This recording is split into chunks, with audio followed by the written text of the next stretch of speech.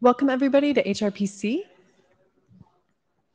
It's 1, so we're going to get started. We always run out of time in this research group because we have great talks, great discussion of drafts, and I think we ought to get going. So great. I see, I think I see our first speaker online. Hey, Stephen, thanks for joining.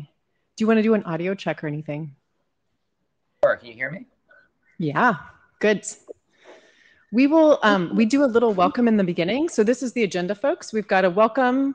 We'll have 3 talks, each 30 minutes. I think all of our presenters are here. Yep, and then we have at the end, we'll hopefully have about 25 minutes to get through current work and current discussions. So yeah, I guess I think, Sophia, you're driving the slides. Thank you so much. So the first things are the reminders. The blue sheets are those, well, they're clipboards with a sheet of blue paper on them. They're up here, I believe. Can you pass them going back? For folks, you need to scan in if you're in person so that your participation here is registered. Thanks. Or you can go outside the room and the QR codes are available. If you're in the Meet Echo, you are automatically signed in.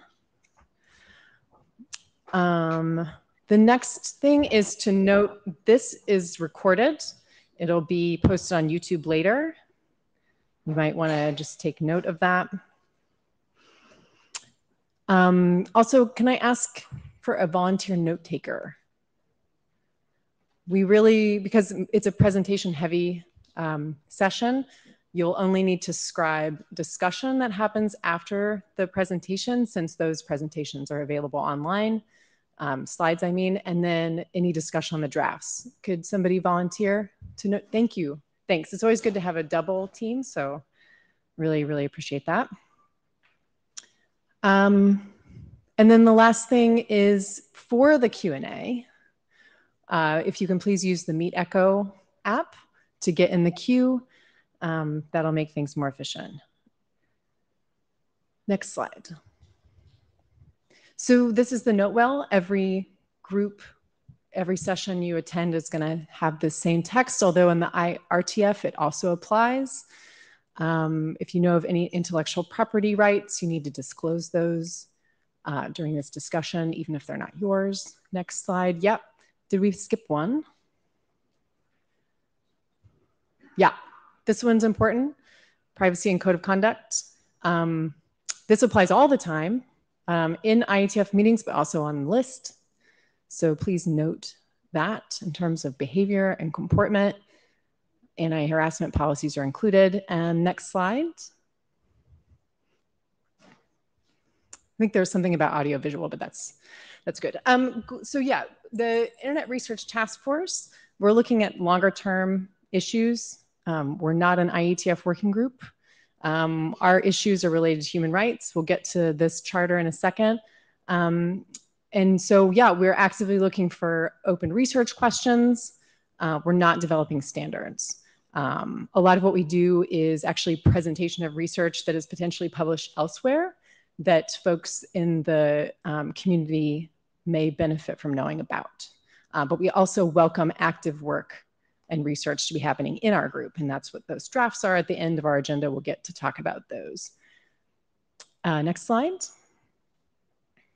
So this is a little premature, but I didn't change the slide from the last couple of meetings.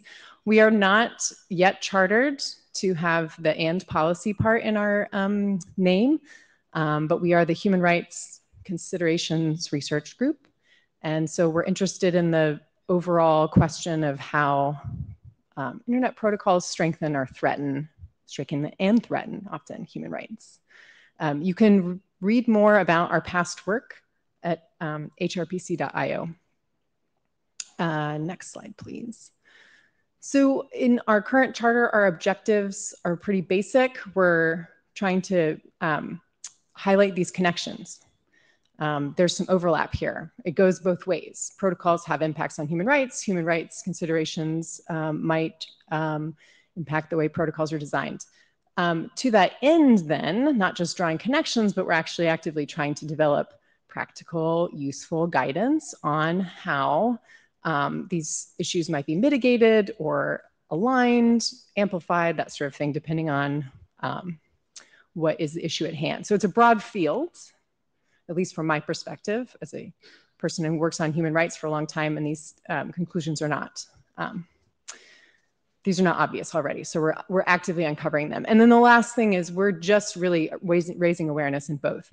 And to note that this goes both ways in terms of the issues, human rights on the internet on human rights, but also in the community and external to the community. So folks are often coming to present that are from outside the immediate technical community that talk about human rights or other things that are of consequence to this community. And also the converse is true, where folks who are participating actively in not just HRPC, but also in the IETF community at large, spend their time outside and are talking about some of these issues. And so it's great to be able to get that cross-pollination, and it's something that we are explicitly doing as part of this research group.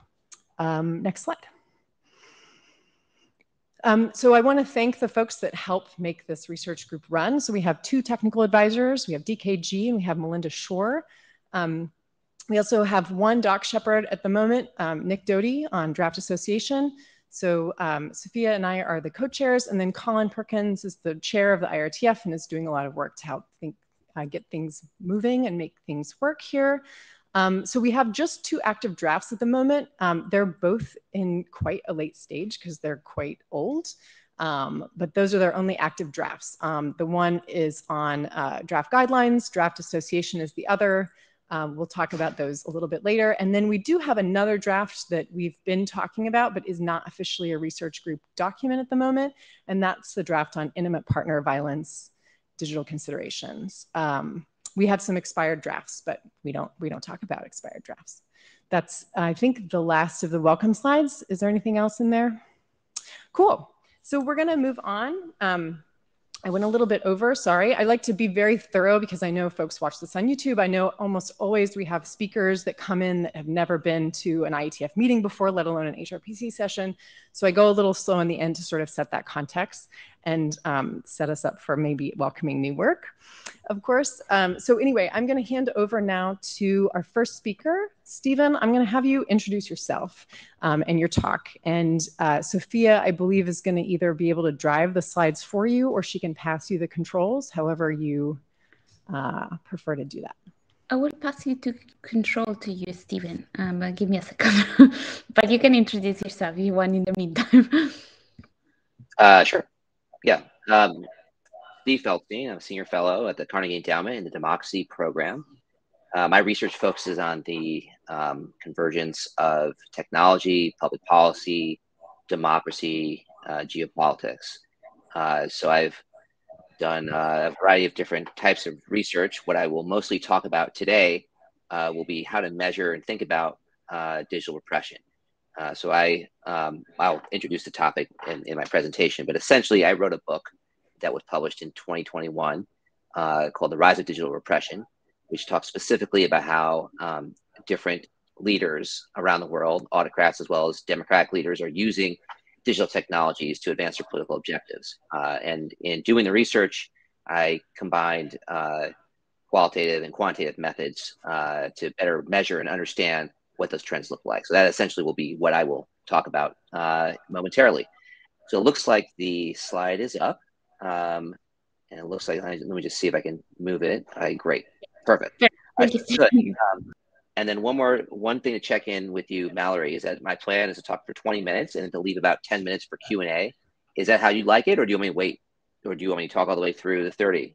I assume just 20 and then 10. Exactly. Yeah, thanks. Okay, great. Well, the clock is ticking, so I'll start right now. Okay, so really happy to be here. Again, thank you, Mallory, for organizing this and for inviting me to participate. I apologize for not being able to do this in person, but hopefully in future conferences, I will be able to see you all. But for now, we'll go with the virtual. So to set the context for digital repression and kind of the trajectory, we'll go to the next slide right here. And essentially, the big idea is that we've seen a shift happen when it comes to the use of information and communication technologies in the political and public arena. And so right here, you can see the kind of optimism of the early 2010s and even prior to that with regard to the color revolutions and with regard to Arab Spring protests, where it was viewed that social media and other communications forms, digital communication forms, were really responsible for helping to mobilize publics, to galvanize people onto the streets, and to push back against entrenched autocratic systems. And so there was a lot of optimism about the ability of social media, of different information technologies, to really mass and change the nature of citizen resistance to authoritarian forms of government. And in fact, there was such an optimism that the community coined a term, liberation technology, to celebrate the fact that these technologies were really helping to power and enable a new form of protest, a new means of challenging autocratic rule. And so fast forward here, only 8 years later, we've seen a pretty significant shift. This represents facial recognition surveillance in China via one of its safe cities. And you can see that a lot of the kind of optimism has sort of moved into a much more pessimistic state, that in part, this is a reflection of governments learning from and kind of thinking about new strategies and new techniques to counteract these unprecedented digital movements and to find ways in which to harness, manipulate, and exploit these technologies for surveillance and other coercive purposes. And while China certainly does not represent the median in terms of either autocratic regimes or governments worldwide in terms of what they are doing with technology, as I'll discuss a little later in this presentation, China does represent a model that other countries have emulated as to sort of showcase what is potentially possible when it comes to using digital tools as a means to reassert political control in sort of more recent years. So let's start with just some basics right here. What I want to emphasize is that my argument is essentially that as citizens have increasingly gone online for all aspects of their life, whether it's political participation, whether it's communicating with friends and peers, whether it's engaging in e-commerce, leaders have sought to harness and control those communications, and we're sort of in the midst of a struggle right now. One that you could argue is that governments have the upper hand in more recent years. So what is digital repression? I define it in the book, and this is the book that I wrote, Rise of Digital Repression. I define digital repression as a use of digital information and communication technologies to surveil, coerce, or manipulate individuals or groups in order to deter specific activities or beliefs that challenge the state. So this is mostly centered around state activities or groups that are affiliated with or sponsored with or have some nexus or connection to state actors. So it really is focused on that sort of political idea. And so to kind of take it one step further and say, okay, so this is a broad definition. What exactly are we talking about when it comes to technologies and techniques? This taxonomy right here, digital repression, which I developed for the book, tries to break it down into more specific areas. So first is surveillance, and this can be both mass surveillance techniques using biometric indicators or other types of public surveillance cameras. It can also be much more targeted. So it can refer to spyware, use of malware to target particular individuals who represent challenges to the state in terms of accessing their personal communications, their personal data, and so forth in compromising ways or ways that would exploit their information. It can also refer to laws and directives that are implemented by governments as a way to authorize governments to access information. Next is censorship, and again, censorship can take lots of forms. It can be, in popular imagination, China's Great Firewall is a good example of putting up, a large barrier in which to prevent Chinese citizens from accessing outside information. But censorship in more recent iterations can be much more nuanced. It can involve excessive content takedown requests for social media platforms that ends up motivating, incentivizing platforms to take down more content than they otherwise would. It can result in filtering of specific websites or platform blocking of certain platforms, but not others. And Russia is a good case in point of that. So there's sort of large varieties of how this is implemented, but the bottom line idea is that this is meant to allow for greater control of governments when it comes to information flowing to citizens and information flowing from citizens out into the public. Third is social manipulation and disinformation. And so this relates to the idea particularly of government-sponsored strategies intended to manipulate and change around the information consumed by citizens, particularly around particular political events or elections. So a good example of this that I used in a chapter in my book relates to the activities of former president of the Philippines, Rodrigo Duterte, who built up a disinformation networked architecture that involved hiring all sorts of different levels of individuals, largely linked to public relations firms, as a way to manipulate popular opinion, as well as to sow doubt and cynicism in society, and to harass and intimidate government critics and opposition members. And so this in particular relates very strongly to Maria Ressa, past Nobel laureate, who is the founder of an independent media outlet, Rappler, that has attempted to hold to account Duterte and now the Marcos government when it comes to their policies, but who instead has felt the brunt of Duterte's disinformation campaign when it comes to excessive means of harassment, as well as sort of linked to cyber libel and other physical persecution strategies. So one thing that's, I think, important to mention is that these are not segregated categories. They very much feed into and relate to one another. And so when you think about Maria Ressa in the disinformation campaign, that also links up to the top category, persecution against online users, in a sense that she was persecuted particularly because she has an online following, and because so much of the Philippines is online and on Facebook, and because Rappler has become so adept in being able to get messages out there, because of that presence, she has been particularly targeted as a person of political interest. And then finally, there's internet shutdowns, which in many respects is very closely linked to and a form of censorship. But I think what is important and distinct about internet shutdowns is the fact that they are time bound. Oftentimes they're also bound by geography. And so, they can entail regional shutdowns in particular areas. A good example of that occurred in Kashmir in India and in Tigray in Ethiopia for well over a year, close to 2 years, where in those regions, due to unrest / civil war, the internet was systematically denied and cut off for those citizens. And so when you think about internet shutdowns as a deliberate act, as a time-bound act, as one that oftentimes is limited by geography, that's how I sort of think about the sort of nature of this tool as one that's used. So having thought a little bit, having walked through what definitions of digital repression and a taxonomy of it, I think what's interesting next is to think about what do the trends look like globally. So one of the things I think is interesting here is that we know that around the world, since around 2004, democracy has witnessed backsliding around the world. And so one of the things I did is I aggregated kind of what that looks like. And you can see some slippage over here.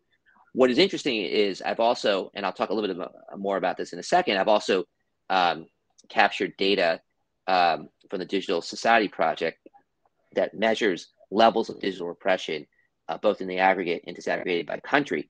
And I put that into the same graph on a year-by-year basis. And what you can see is that, while democracy has either stagnated or backslid over the past 20 years, the levels of digital repression implemented by governments around the world, whether authoritarian or democratic, has increased significantly in that same period.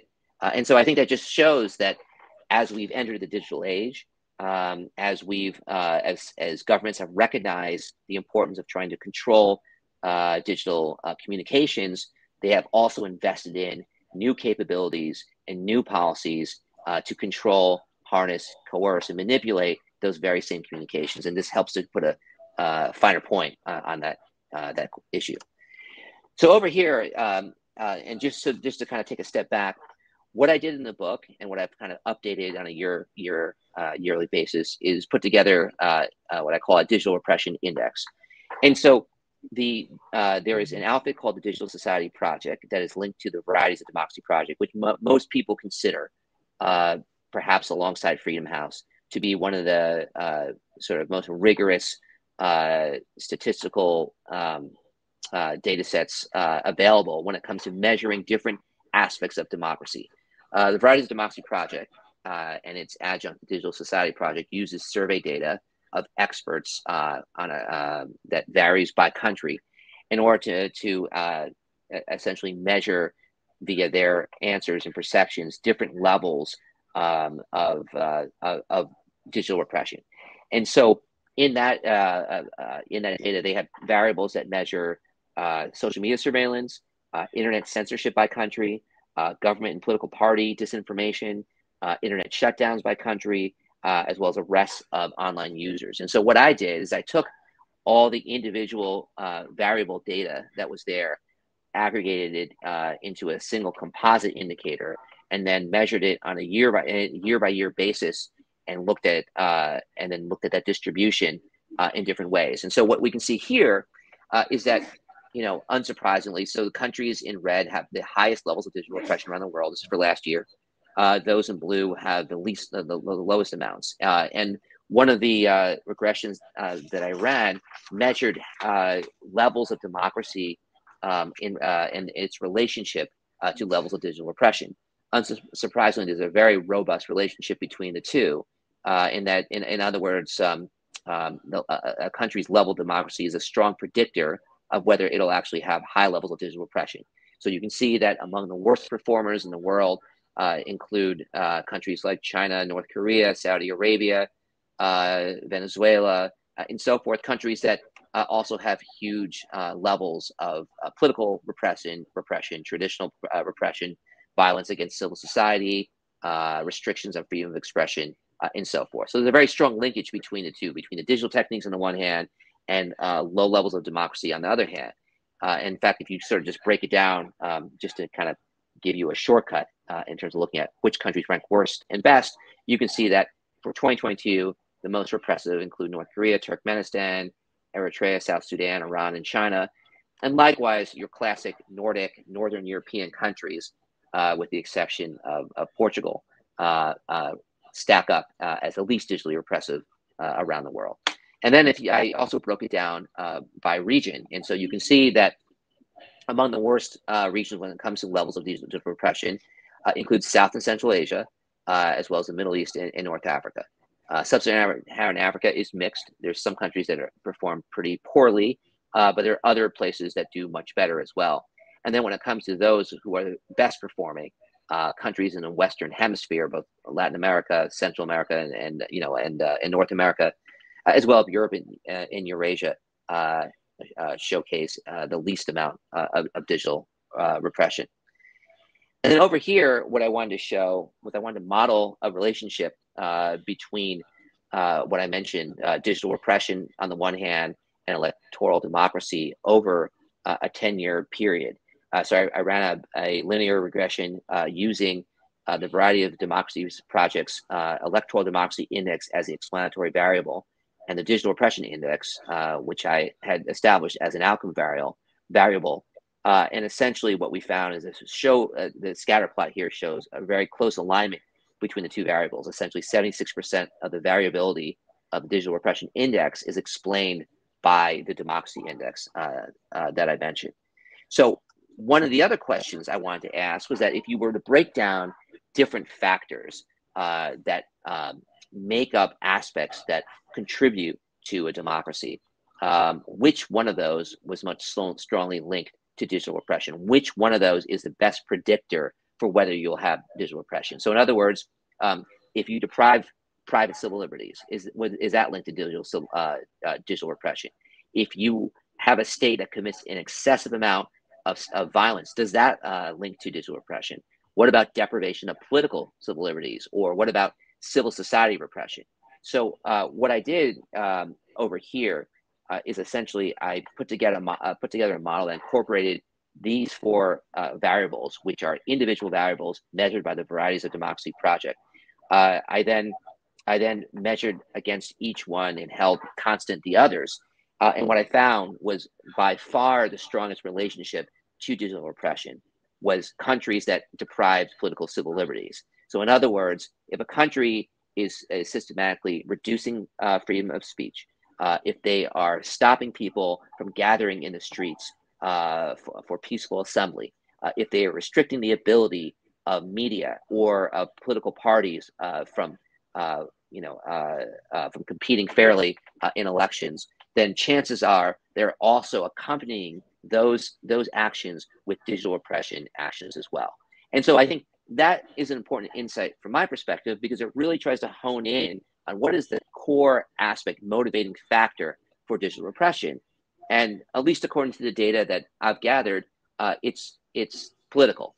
And so where does that then lead us? Well, I spent a good portion of the book then trying to think about, trying to then understand and analyze, and using case studies and field research to better hone in and interrogate this idea of the political. And so here are some kind of basic findings that I want to leave with you before we go into Q&A. So on the basis of the research, authoritarian governments are certainly more likely to rely on digital repression techniques than democratic governments. But while all authoritarian governments digitally repress, they do so in distinct ways. So it really varies from the simple to the sophisticated. Some countries like China implement vast blocks and really kind of focus on control techniques. Other countries, perhaps with lower capacity, like Ethiopia, like Uganda, like Turkey, to some extent, will rely on platform blocks or select internet shutdowns in which to accomplish their objectives, but have less of a systematic social control aspect along the lines of what one would find in China and increasingly in Iran and Russia. Democracies as also repress as well, so they're not exempt. And particularly if you go one level below liberal democracies and look at hybrid regimes and weaker democracies, places like the Philippines, like India, like Kenya, Hungary, or Brazil, you'll find a variety of techniques that are used. But one of the kind of more emphasized techniques in democracies over autocracies is the use of manipulation techniques versus control. So the use of disinformation and manipulation of public opinion as opposed to controlled techniques like blanket censorship or mass surveillance. And I think in part that relates to the political norms and traditions that operate under semi-democracies or partial democracies or weak democracies versus authoritarian states. Now, one other aspect I want to quickly touch upon before I conclude is the question of China. China is a question and an issue that comes up in terms of its relative influence in terms of spreading out digital repression around the world. And I think there are some aspects to that make sense, and there are some other aspects that have been exaggerated. So I do think that China's diffusion of digital technology is shaping data governance and leading to negative policy outcomes. Sometimes those actions directly reinforce digital repression. Sometimes those don't. In terms of their most relevant outcomes is one, parallel modeling. So China providing a model for how a state can deploy these techniques to control information. Two, supplying digital infrastructure and platforms. So everything from ICT networks to 5G capabilities that incorporate censorship and surveillance facets. And three, China attempting to exert greater influence on multilateral standard-setting bodies by placing citizens in key leadership posts, although there is some dispute about about how effective that has been. And then finally, Beijing also exploiting Chinese platforms to advance censorship and surveillance interests, such as some of the techniques you would find over WeChat. However, where I think the digital authoritarianism model falls short when it comes to China is that, one, Chinese companies aren't the only ones supplying repressive digital tools to autocrats. They face stiff competition from firms based in democracies, from OECD countries in Europe, United States, as well as Israel. Second, that when you think about how digital repression spreads, by looking at China, it's really focusing on supply side dynamics, when in fact, I would argue that internal political motivations, domestic considerations are just as important, and probably much more important, as animating factors for why a regime would choose to acquire techniques and then deploy them, as opposed to simply being told by Chinese authorities that this is a good idea and here are subsidized technologies that you can use. And then finally, I do think that China's motivations for selling these technologies is as much to benefit its economic interests as it is to advance an overall grand political agenda when it comes to propagating authoritarianism around the world. And so thinking about how that actually lines up empirically, I think is also important.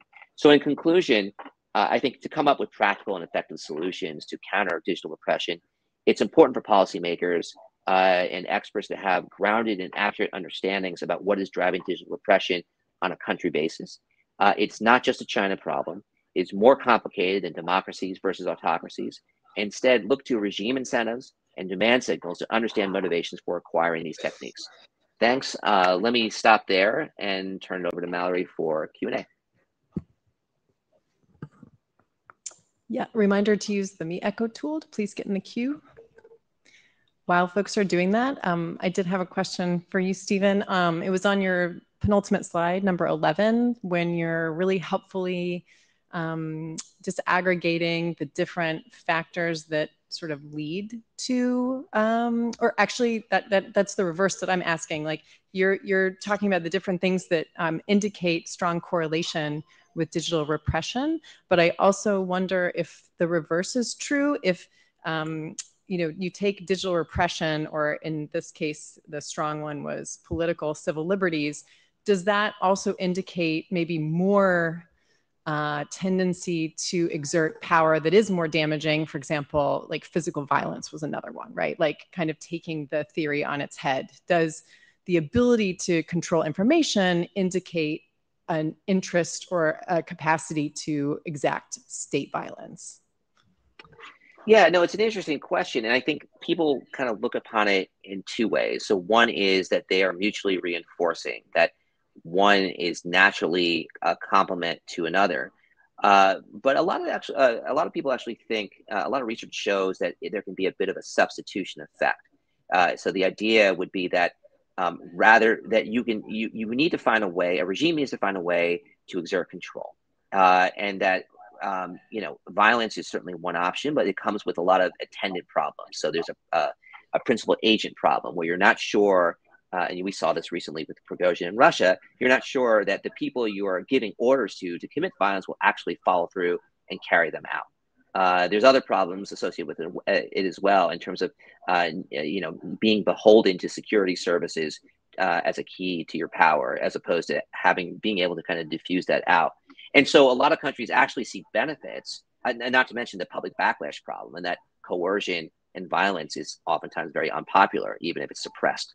And so a lot of autocrats see benefits to turning to digital repression means as an alternative. So in Turkey, for rigging elections, rather than basically putting guns out in the streets and telling people you better vote for Erdogan, instead you block access to information. You restrict what people are able to see. And then what they are able to see is largely dominated by digital communications linked to state-sponsored outlets. And therefore, you accomplish a similar outcome, but without all the hassle of having to actually commit violence and so forth. So I do think there is something to the substitution effect as well. Vittorio? Hi, Victor Bertola, as an individual. So I found there's something I find interesting. So you made plenty of examples during your presentation of digital repression, and they were all from non-Western countries.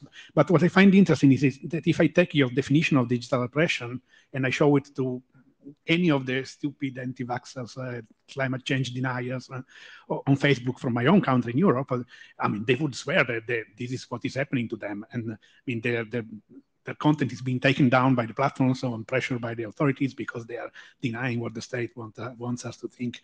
But even more, I mean, seriously, in a way, you know that the European countries have started with the Ukrainian war to censor any Russian state media, so you're not allowed to read them in Europe anymore. And like 1 month ago at EuroDig, which is the European preparatory conference for the IGF, the UN IGF, there were actually an entire morning devoted to a panel with governments from some of the countries that you listed as the least repressive, countries from Scandinavia, Eastern Europe, the Baltics, and they all were arguing that it should be impossible for people to say on social media that maybe Ukraine could also have committed like war crimes or anything negative about Mr. Zelensky.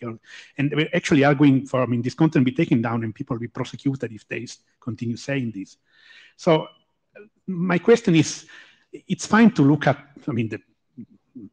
the worst things, the very worst things that China is doing. But shouldn't we also look at what is happening in the West? And do you think that this is also digital repression, or is this outside of your definition of digital repression, in fact? So what's your take on what is happening in the West on this? Well, look, I'm to be honest, I don't have a ton of sympathy when it comes to calling it digital oppression in relation to pushing back against Russian disinformation related to the Ukraine war. I don't. And I think there's a qualitative difference between repression that is used to consolidate government control via censorship of domestic politics versus, some of the fights that we've seen in relation to COVID misinformation or climate change denialism and so forth. Ultimately, the indicators that I use are borrowed from widely accepted indicators of democratic resilience and strength that are put out by, credible institutions like Freedom House, like the Varieties of Democracy Project and so forth. And they have, different, a rigorous model that goes in to determining what qualifies as a democracy or not.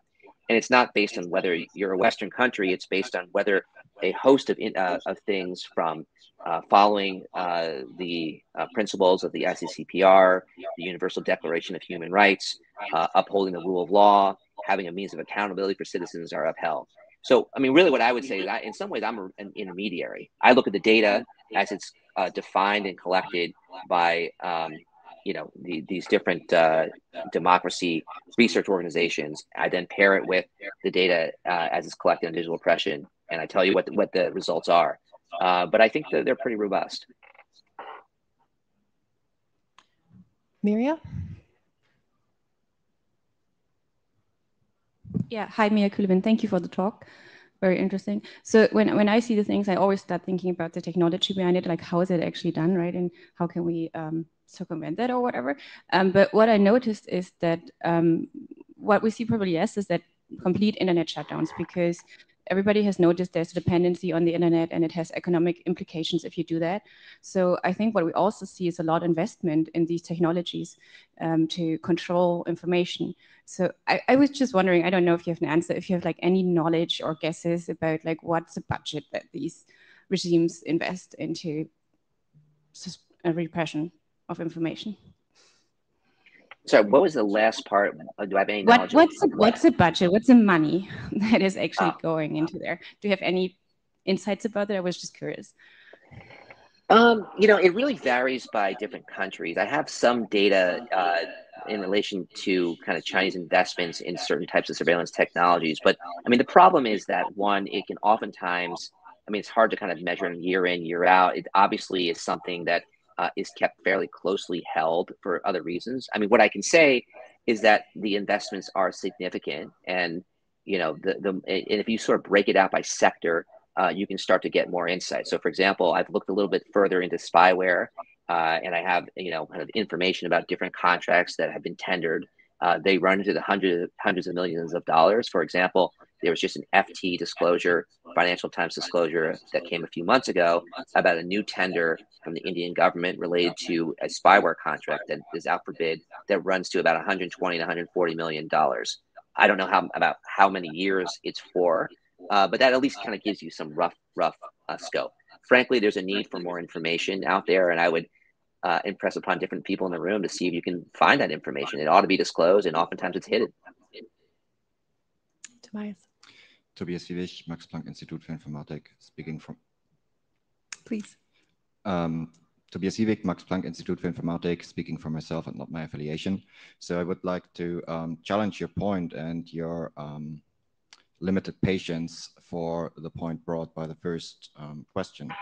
So last year, I made the point that the internet likely will fall apart based on our introduction of digital sanctions. And that is a relatively value-free perspective on that, because as you said, for example, many Western companies are supplying these censorship infrastructures. And for a product manager at Juniper, I would assume it doesn't really matter whether the task is make wares or music download websites unaccessible, or make something else, which is due to political decision, decided to be made unavailable. And if we are looking at what we did with the internet sanctions, is we enabled policymakers to know, like, you can do that, we can do that. We can make certain things unreachable. And what should be unreachable will differ between different countries. In Germany, for example, you will want to make gambling websites unavailable. In Texas, it might be something else. So how can we, in that situation, really distinguish between the rule of law governing what is censorship and what is not? Because making access to healthcare in Texas unavailable is certainly lawful in Texas. It's just unethical. Yeah, look, I mean, without getting into a huge debate about it, I'm certainly not going to defend, you know, some of the political developments in Texas. But what I will say is this: that in a democratic system, or in a context like Texas, I mean, there is an accountable electoral system where you can vote out representatives who are putting forth policies that are illiberal or that run contrary to the public interest of society. And, you know, that system has a lot of flaws. It doesn't work very well. It can be slow. But ultimately, there is a number of different accountability mechanisms, both the kind of accountability through courts and through the executive to check some of those measures, as well as accountability through voters. If you compare that to authoritarian systems, there is no accountability for that. It is ruled by a clique, by a regime, or by an individual. And so that, to me, is the fundamental difference. Even in a weak democracy, there is some ability to vote out, you know, a leader who is putting forth bad policies, but it's hard because elections are rigged. In an authoritarian country, there is no option to do that. And so, you know, democracies aren't perfect systems for accountability. There are lots of problems when it comes to bad policies that are illiberal in nature, but you do have checks and balances within a rule of law framework that allow for remediation. That would be my answer. Thanks. And we have very limited time, so the last two questions, please, can we keep them very short? All right, thank you very much. This was a great talk. Dan Harkins, I'm wondering if you've looked into social credit systems and what their impact is on digital repression. So, for instance, China has a very sophisticated one where people actually get a score that can deny them travel access and things like that. But we've seen less sophisticated ones in, say, Canada or the United States, where people are denied access to certain civil services, such as, you know, setting up a GoFundMe or having a bank account that really prevents them from participating in society because of their beliefs that may run contrary to the beliefs of the state. Yeah, I have looked a little bit into social credit. I mean, certainly in the China context. I mean, one of the things I will say there is that there's been a little more exaggeration than reality in terms of how they're implemented. So while there is maybe a future intent to consolidate all sorts of different information streams and to assign a single number that would kind of determine whether a citizen would be able to access services or not, or whether they're in the good graces of the CCP or not, in reality, this system remains riven by inefficiencies, by siloed information streams, and by bureaucracy. And so it still has yet to reach a level where the goal of a single number following around an individual and determining whether they can access services or not is actually a reality. So it's much more fractured in practice. But, you know, that being said, just as you see in Western countries as well, there are ways in which financial problems can fall around, can prevent one from obtaining certain services. And the more that this information is fused, the more that systems are become interoperable, I think the more this will become a problem. So I do think that this is a trend that is concerning and worth watching, both in the Chinese context, but also in the context for liberal democracies as well. Nick? Yeah, thanks. I really appreciated the taxonomy at the beginning of the different ways that digital repression is engaged, and your points about how different countries might choose them in different ways. I also wonder if you have evidence of a shift in the trend. Like from my very non-professional perspective, it seems like, there's more work on misinformation and disinformation and manipulation. Is it true that that is on the rise, or is that just some countries are picking that up, whereas these things are ever present? Yeah, it's a little bit of it's a good question. I mean, it's a little bit of a tough one to kind of address, for the fact that, what we know is that use of the internet, connectivity, and subsequent use of social media continues to rise every year. So in other words, more citizens and more countries are, connecting to Facebook, getting accounts, on Telegram and WhatsApp and so forth, and engaging. And so one question you could ask is whether efforts to control that are more or less constant and are rising just because there are more people that are on, or whether you actually are seeing greater levels of government engagement in addition to more users who are coming online and taking advantage of these services. I mean, my guess, and there isn't really hard data out there. This is one of the problems in this field, is that it's hard to actually quantify in specific ways, year by year in, year out, actual levels in terms of how they're increasing. So we can kind of aggregate, we can make estimations, but it's hard to actually pin it down to specific numbers. But just based on different case studies that I've looked at and different other examples, it does appear to be a continuing and growing trend. So that would, that's sort of an unsatisfactory answer, but that's sort of the best I can give you in a minute here. Thanks very much, Stephen. I know you fit a lot of content into this talk, and we want to thank you for coming. So thanks so much. So John, I'll invite you up. We're going to hope for the best with the slides and the clicker. I'll use this mic? Yeah, actually, you'll stand here. I'll stand there. Yes, on the pink X. And Sophia, if you could pull up John's slides, and then he's got a clicker. We're going to see if that works. Okay, awesome. I think there's an apple up here, and somebody's going to die by that apple before the third talk is over. Chekhov's law. So are my slides up? A new deck is being prepared. I don't think you can use the clicker though, because you need to be in the Meet Echo for me to pass you to the slides. But I can pass them for you. He's got an actual physical clicker that's been on the desk. They but I think it doesn't work if he's not in the Meeteco thingy. Does it work right now? Okay, I'm not going to be in Meeteco in the next 2 minutes. Yeah. Okay. Can I push space? I think the keyboard is disabled. Awesome. Yeah. I assume the clicker exists for a reason. Dance for the talk? You just. Let's try. Oh, good idea. Thank you, Lars. There's an engineer in the room. It does not work. Okay. Yeah. We'll just have to ask Sophia to progress this. Yes. Okay. Just let me know and I will pass them. Sorry. Thank you. Okay. Thank you for your patience. So, hi, I'm John Heidemann. I'm at University of Southern California. This is joint work with Guillermo Balter, who's a PhD student there. And I'm an engineer from the internet measurement community. And I'm hoping to bring some data and an engineering perspective to some of these questions about internet fragmentation. So next slide, please. So what I really am interested in is, what is this internet thing? And you may have seen this picture before. We don't know who really wrote it, but this is the earliest picture of the internet. Next slide, please.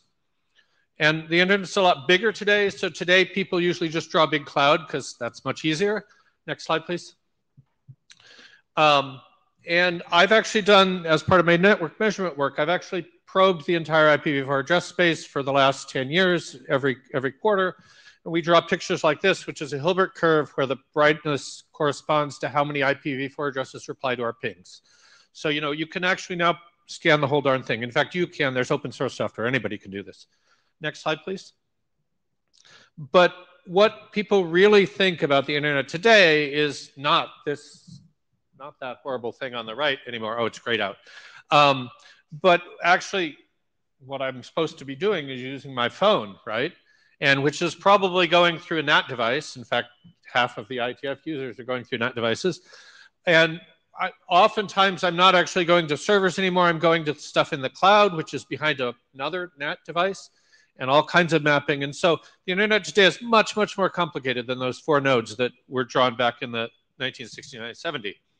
So next slide, please. So what this talk is about, and what I'm really interested in, is the internet's core. So if you think about these 4 million IP addresses in people's homes and those millions and millions of NAT devices in the cloud and in homes and phones and stuff, it's all bound together by a core of public IP addresses that get stuff places. And that's what I want to talk about in the next slide, please. What we're here today is specifically, can this core fragment? If this core fragments, how would we know it? How would we measure it? And so we can say, oh, Russia put out a press release saying they're going to control the internet next week as an experiment. How would we measure that? How could we prove if they did that or didn't do that? That's what I want to ask. That's what I want to answer. Next slide, please. So there's a whole bunch of reasons to do this. I already alluded to political pressures. But there's actually IETF legitimate pressures here. Well, I'm sorry, we're in the AHA. You guys care about the political pressures, but there's also technical pressures. For example, there are tier 1 ISPs that refuse to peer with each other because of business decisions. And they've done this for many, many years. And as a result, some people just can't talk to other people. How do we measure that? The thing on the bottom right is internet outages. So for the last, since 2013, I've been scanning the IPv4 internet to detect outages and try to estimate reliability. And then, of course, there's all these architectural things like NAT and cloud and stuff like that. How do we reason about these kinds of challenges? So next slide, please. So I have a bunch of technical things that I'm not going to go into because we don't have enough time today, but I'm happy to talk with you about them offline, or we have a technical paper that'll be on the last slide that you can follow up with. So next slide. But what I want to talk about today is giving a definition of the internet that lets us judge, is the internet been fragmented? And lets you say to the politician, you have fragmented the internet, or no, you cannot fragment the internet. You don't have that power, and give a technical reason why. And so if we're going to define what the internet is, we got to start with the prior work. And so if you go back to the Surf and Khan paper, they just said, oh, there's an internet.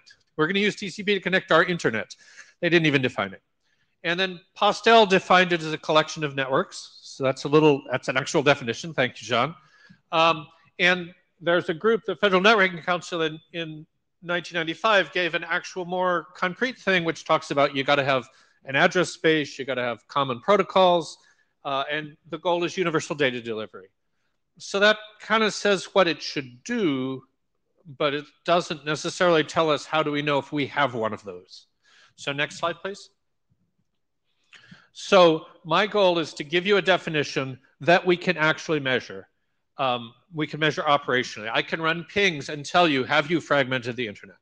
And you can tell me, maybe you don't like pings, maybe you want to do HTTP queries or something, but basically, can we get an operational measurement of has the internet fragmented?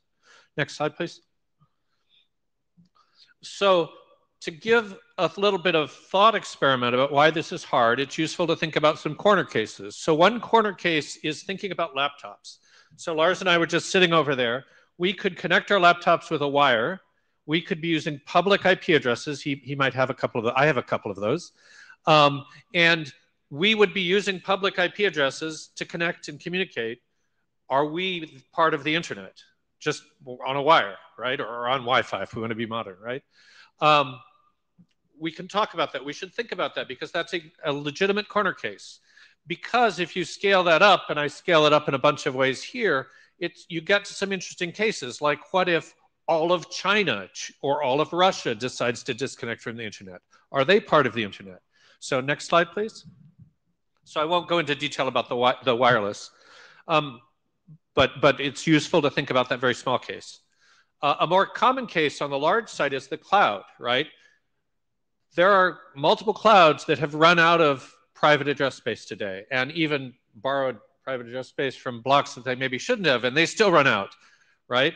There will be a time when the clouds have more IPv4 space than the public IPv4 section. How do we reason about that in the internet? Another example, DISA, a part of the Defense Department, had 4/8s that for 20 years were never routed, and then they turned them on a couple of years ago. Was that part of the was that part of the internet or not? That would be something we'd like to answer. So next slide, please. So those are big cases. I already sort of alluded to the country case, right? What happens, and a very compelling question that's come up a couple of times already, what happens if a country declares that we are no longer part of the internet? Or what happens if a group of countries declare that? Or what happens if a group of countries say, we don't like you, you're no longer part of the internet? That was one of the questions that just came up in the last session, right? We'd like to have a technical reason to answer, yes, you have expelled them from the internet, or maybe the answer is, you have broken the internet, there is no internet anymore. And so I'll give you ways to think about that. Next slide, please. So ultimately, I want to give a technical definition that answers those kind of corner cases, and a question that lets us take measurements. And I'll hopefully give you a flavor of what this looks like in the brief time that I have. So next slide, I want to get to the definition. So our definition is the internet's core is a connected component of active public IP addresses that can reach 50% of each other. And I'm going to walk through the core parts of this, but I think that definition has a key property that lets us reason about a lot of these things that we talked about. And a couple of things that we tried to accomplish in this definition, one is it's conceptual, so it's not part of any specific measurement system because no measurement system is perfect. Two is it's operational, which means we can build a measurement system and approximate it. And even if we don't get it exactly right, you can say, oh, you did a bad job, but you can do a better, I'll do a better job. And three is it allows us to reason about the corner cases that I gave. So let me go into the details of why we chose these words.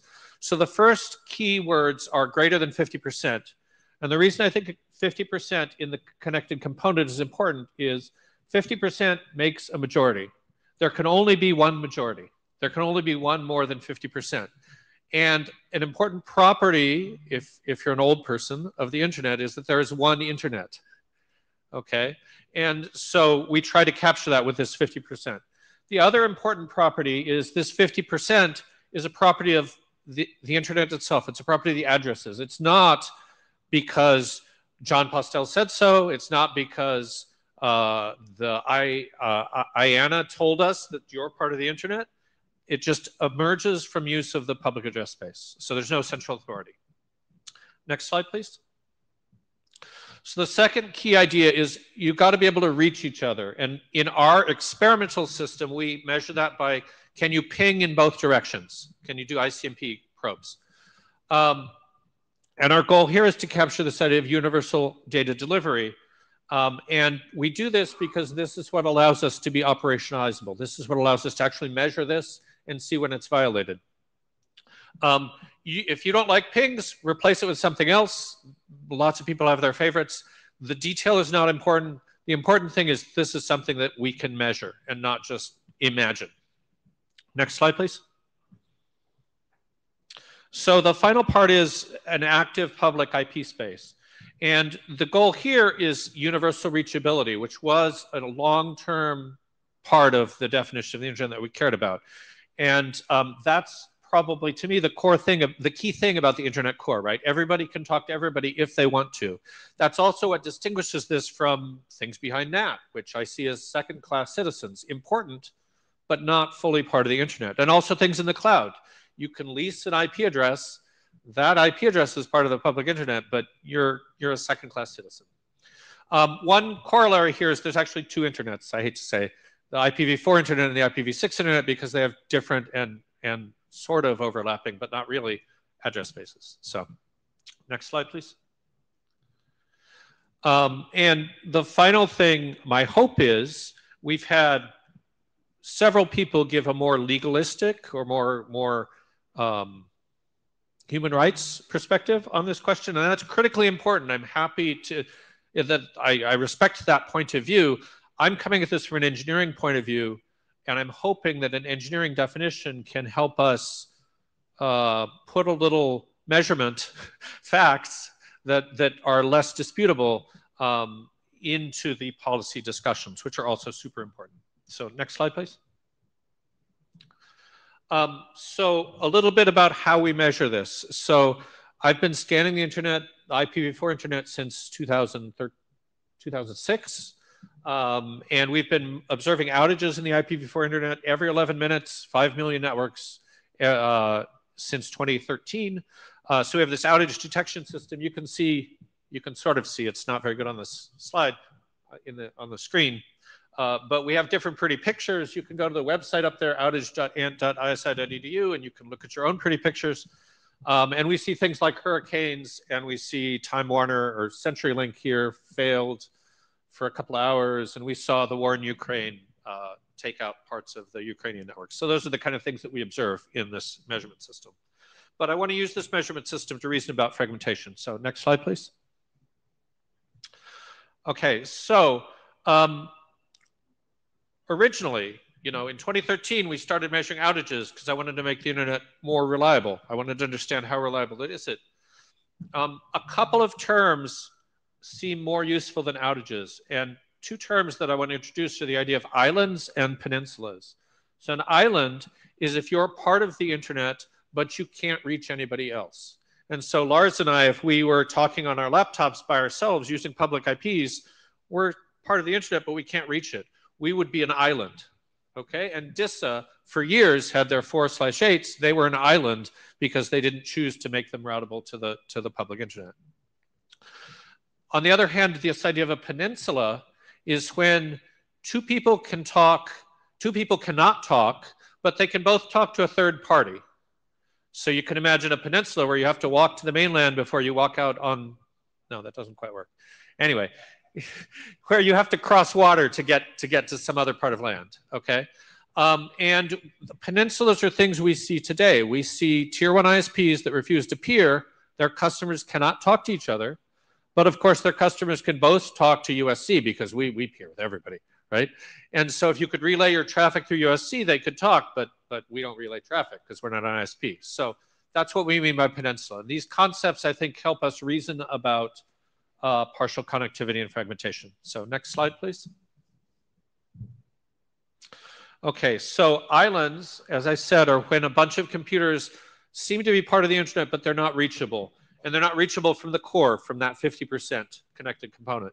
And we've actually measured this a bunch of times. So this graph on the bottom is, what is this? This is since 2017, data taken from ISI.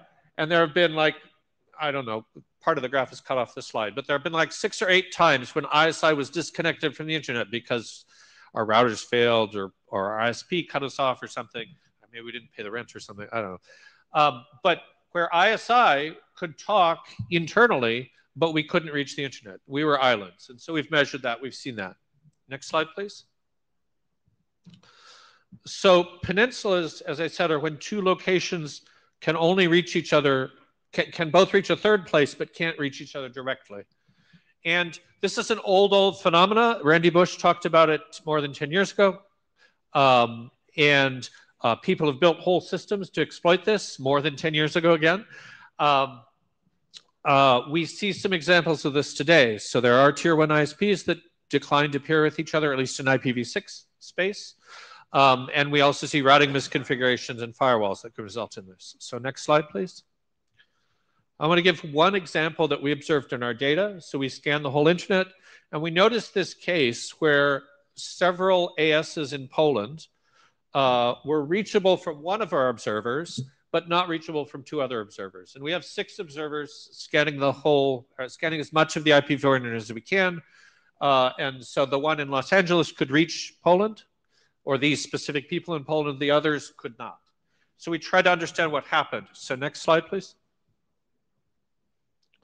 So we actually mapped it out and got trace routes before and after and did some looking.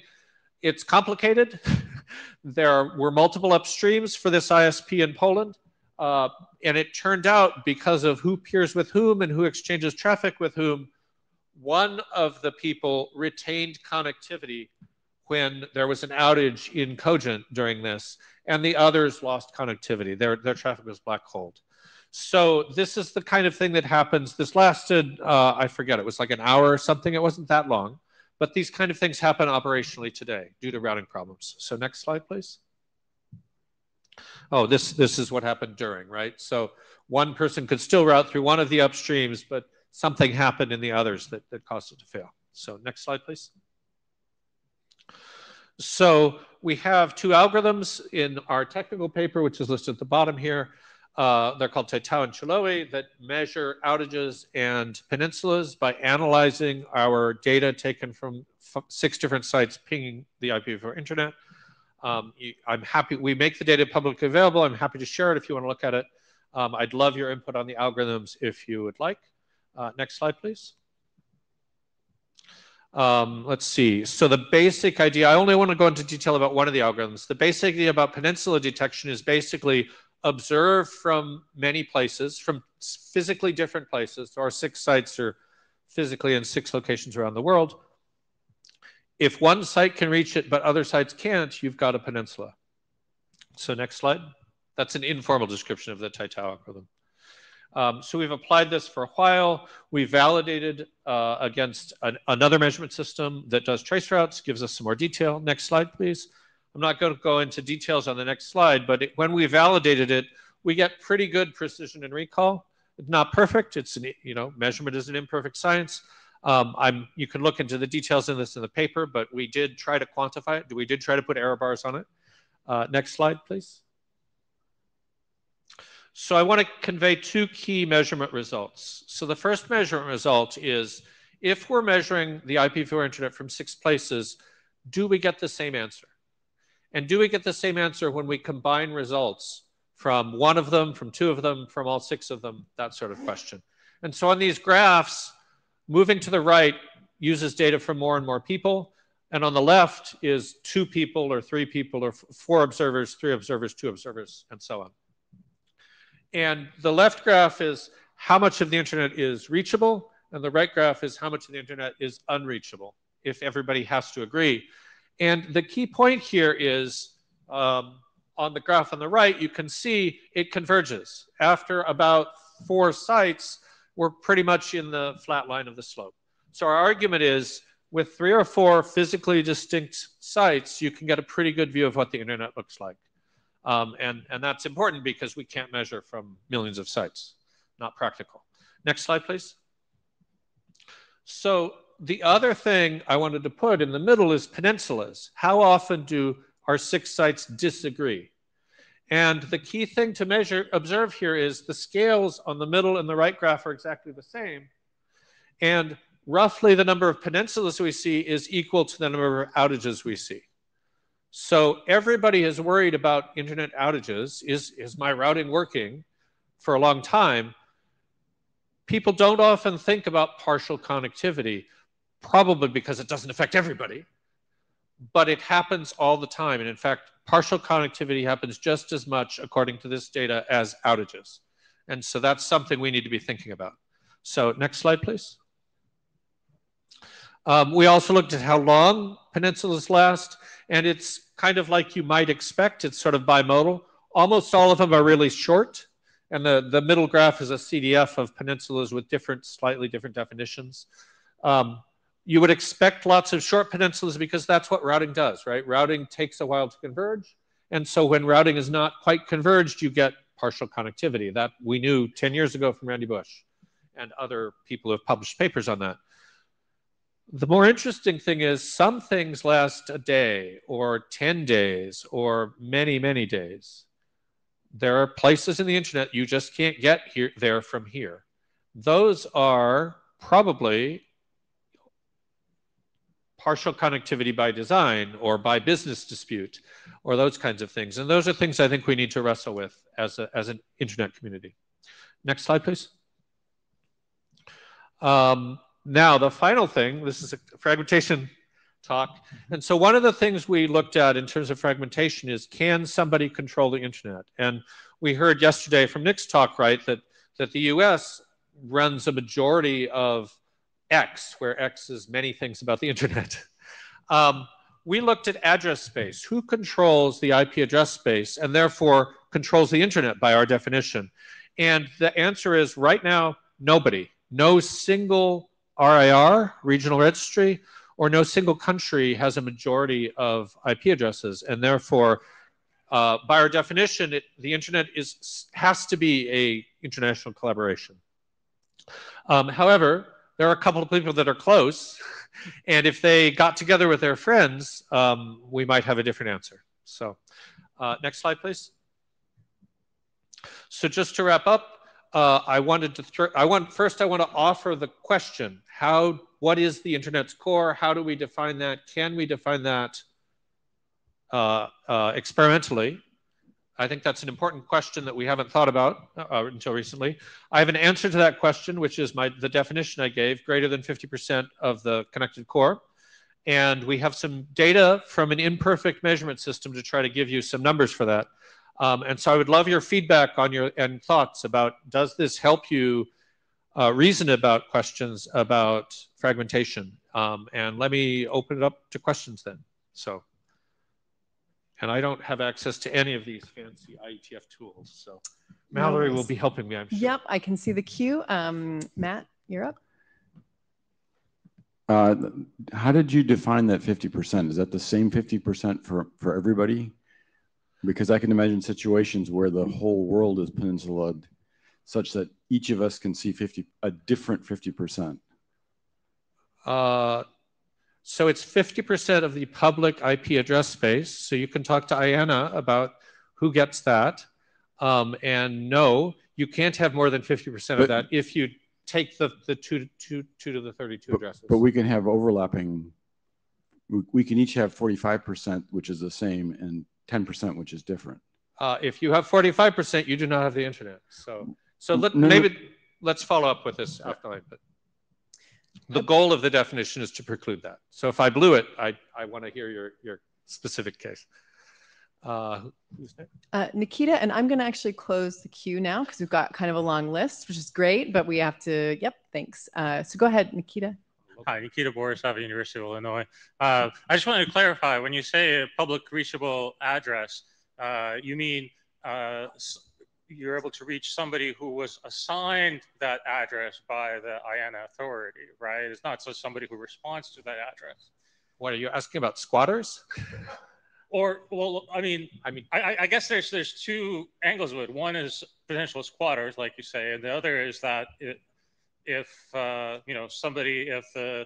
you have a country that disconnects, that no longer has any reason to not allocate those addresses. That so obviously many addresses are used ephemerally. We consider that,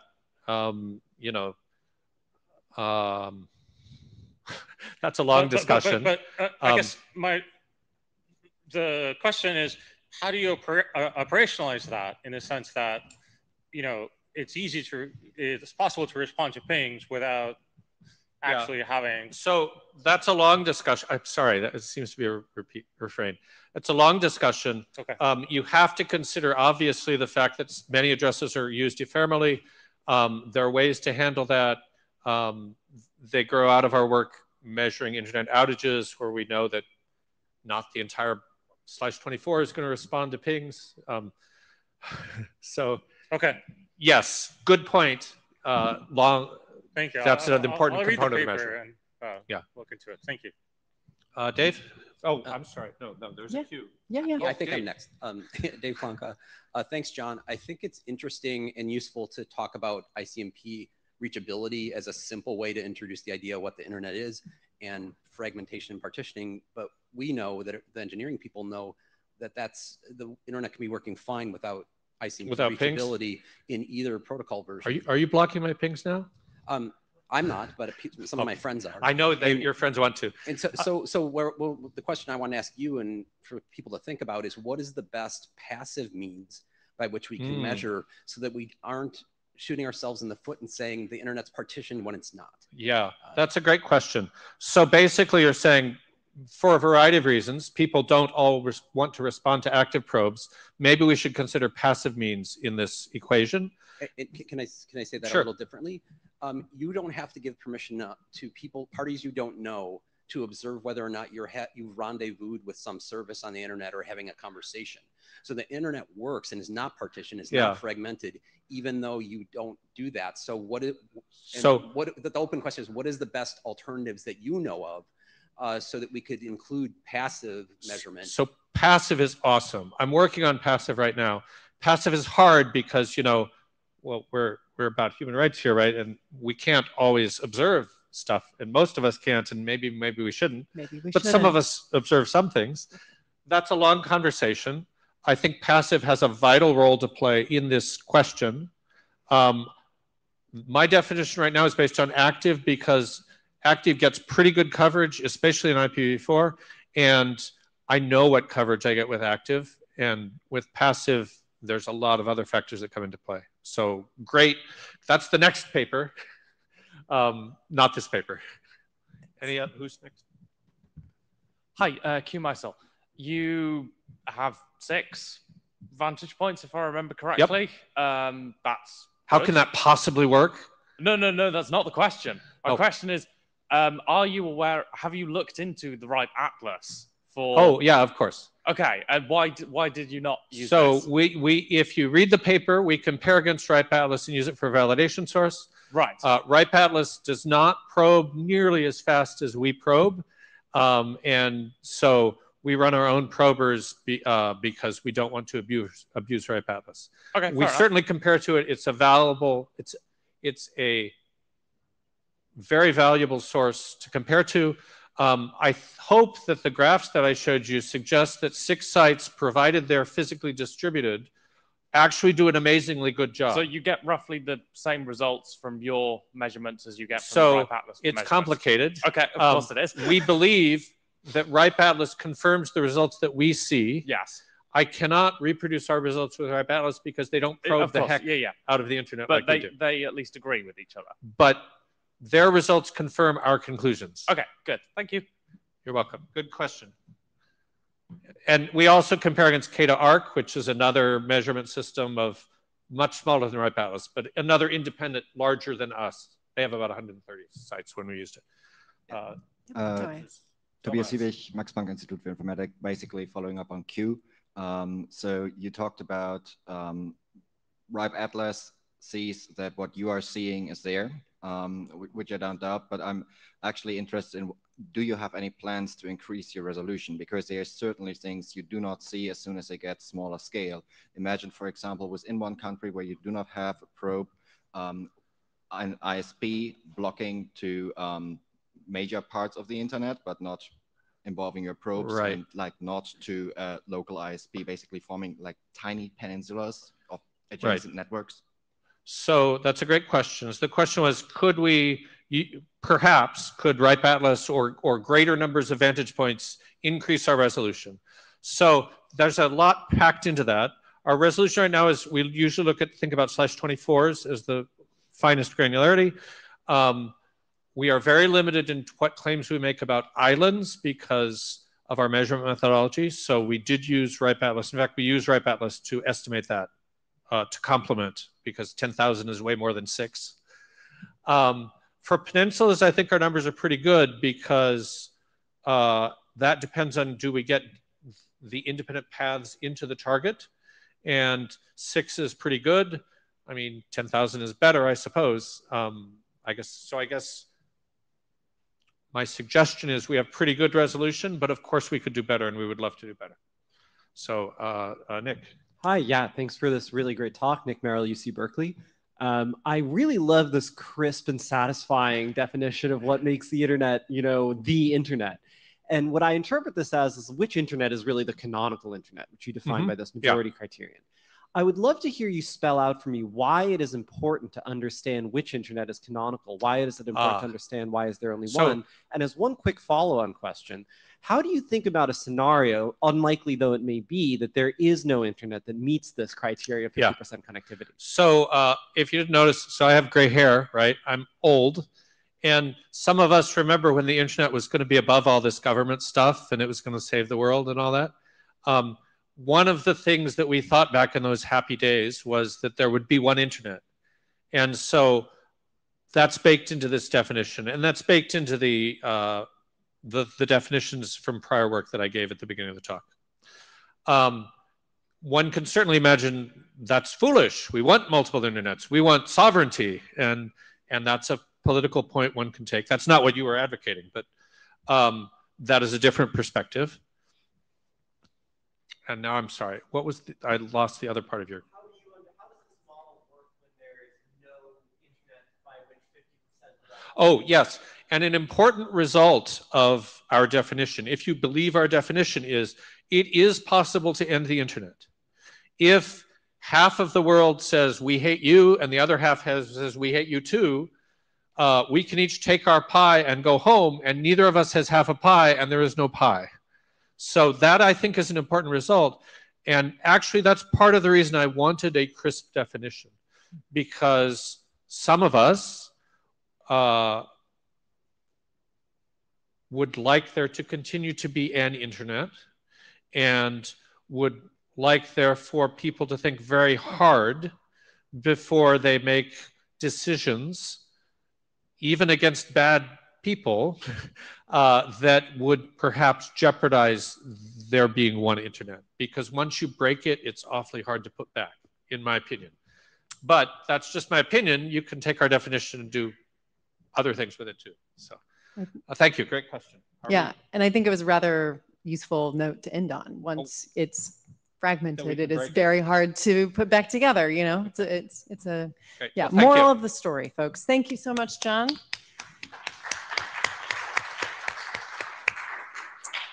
Right, we have a final speaker.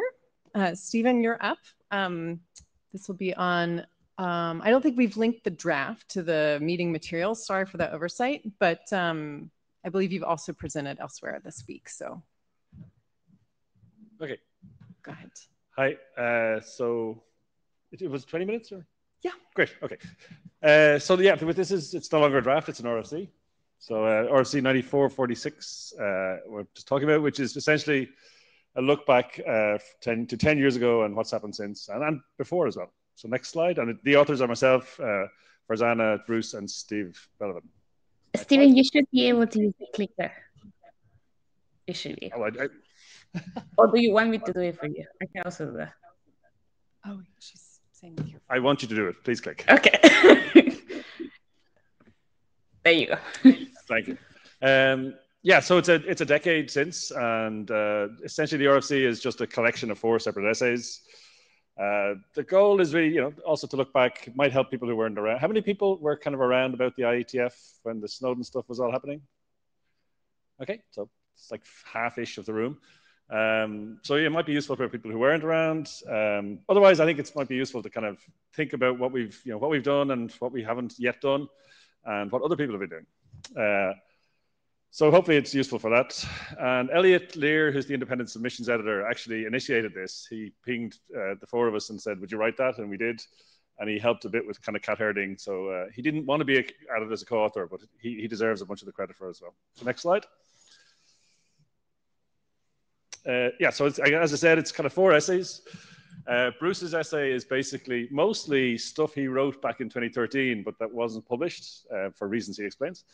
I kind of wrote a bit about what happened around here in the IETF and so on. Farzana considers the whole thing from a human rights perspective, and Steve basically starts with prehistory through the 90s crypto wars and Snowden and up until today as well. So it's a nice historical kind of description of crypto war-like things. And I'm not going to kind of go through the historical part of the draft really. There's a bunch of opinions there as well, which is mostly what I'll be talking about today. If go read the draft if you're interested. So next slide. For those who weren't around, so this was back in 2013 in June, and then there was an IETF meeting shortly afterwards where there was more news coming out. So Snowden had gone on the run from the NSA, had released a whole bunch of highly classified documents to reporters from, most, I think, The Guardian initially and a few other newspapers, who kind of carefully curated the collection and published stories that were pretty interesting about basically how the NSA and friends, the Five Eyes signals agencies, had been, far more intrusive. The scope of their kind of snooping was worse than people generally had appreciated by a lot. Now, I mean, it wasn't a lot of the kind of attacks weren't necessarily new technical surprises, but the kind of the scale of it was basically. And again, if you're not familiar with it or you've forgotten, there's I think the Wikipedia has a nice kind of timeline with lots of reminders of all the stuff we saw then. And again, if you read the draft, there's a good few references to all the kind of stuff you need. So next slide. So, and I guess what happened since? So there is some good news. So if you look at this is a graphic from Mozilla, or sorry, from Let's Encrypt, but based on Mozilla stats of browser page openings using Firefox that are using HTTPS versus HTTP. And yeah, if you go back to 2013, it was maybe 30%. It was the common thing that maybe a website would turn to TLS just to let you enter the password and then go back to HTTP. That was pretty common back then, and that has changed significantly. And not just in the sense of Firefox and websites and so on, but also because of Let's Encrypt itself, which basically has helped to get over a lot of the problems we had with getting TLS well deployed at scale. So there's been really good progress there, I think. We could kind of ask ourselves, why is it kind of flattening at the top? Is there anything we could do to get from that 80 or 90% figure to closer towards 100? I think that's worth thinking about. Maybe the answer is there's not much you can do at that point, but I don't know. We should think about it. Next slide. There's kind of similar good news in email. And again, if you look at email back in 2013, a lot of people probably weren't even measuring how much SMTP traffic was over TLS. So this is measuring server-to-server encryption of email traffic, not using PGP or SMIME. It's not this. This is just SMTP over TLS. And yeah, so again, it was to a large extent, it wasn't really being measured, I think. I'm not sure where they got the stats from going back that far. But these are stats for essentially what Google see on inbound encryption of their SMTP over TLS. And yeah, again, we kind of see that in this case, the graph went up in sort of large bumps that kind of reflects the deployment of mail, that there's large mail providers. But it was the case earlier on in this kind of whole process that a whole bunch of large email providers would say things like, we couldn't possibly turn on TLS. It would be too expensive or things would break. Turned out they could. They did it and it worked. And again, on the right-hand side of this graph, you'll see that I'm not sure why it's getting wiggly in more recent times. I think that would be interesting to try and think about. So again, there might be more to do, but sometimes the stats at 96%, maybe that gap is to 100 is kind of not that easily closed. But why it's kind of wiggling around might be interesting to look at. Next slide. Similarly, I mean, so it's, one of the reactions obviously was encrypting more stuff and doing more work on encrypting protocols in the IETF. Another kind of part of the reaction was, depending less on fixed long-term identifiers. And that's kind of shown up here by looking at MAC address randomization. And this is a paper from a PET symposium a couple of years ago, where they're looking at different MAC address randomization mechanisms in Android. And again, you can see the kind of deployment here is kind of driven to some extent by new Android releases and handsets being kind of people buying new handsets and then having new operating systems and so on, and the weird way that those things get updated. But what you can see essentially is that there was some MAC address randomization. It's kind of getting better. The mechanisms are getting a bit better. They're getting a bit more commonly deployed, and so that's good. And again, this is just Android. Other vendors and other people using MAC addresses are doing other things too. Next slide. There's also middling news. Like not everything is a big success. This is some Cloudflare data looking at DNS queries arriving at a recursive resolver. And basically the top line there is the plain text stuff, which is what we'd like to see go away to some extent. And the green is DOE, and I think the yellow is DOT. So that's encrypted DNS. So basically what we can see there is, yeah, something around 20%-ish of DNS traffic arriving at that recursive might now be encrypted. And there was obviously something weird happened at that time when the graph goes down in terms of DOE deployment. I don't know what happened. Again, it'd be interesting to look at. I guess we might, if we want to encrypt DNS traffic, which I think I would argue we should, because it's a lot of data that you're metadata that you're exposing to the internet, and you don't really need to. We have protocols for fixing that. We could try and work on getting those better deployed. Next slide. Okay, so then the only other things I have are a couple of the kind of non-historical, more conclusionary or opinionated bits pulled out from each of the essays that I thought were interesting. So I did the selection here. This isn't Bruce's 4 points. This is me picking out 4 things that I thought were interesting. So one of the things was one of the Snowden documents was this implant catalog that was an NSA kind of product that they would, a catalog of products from which their customers could choose different ways to kind of tap into things and so on. And one of the points Bruce makes is he thinks that the source of that might not have been Snowden, it might have been somebody else, which is kind of interesting.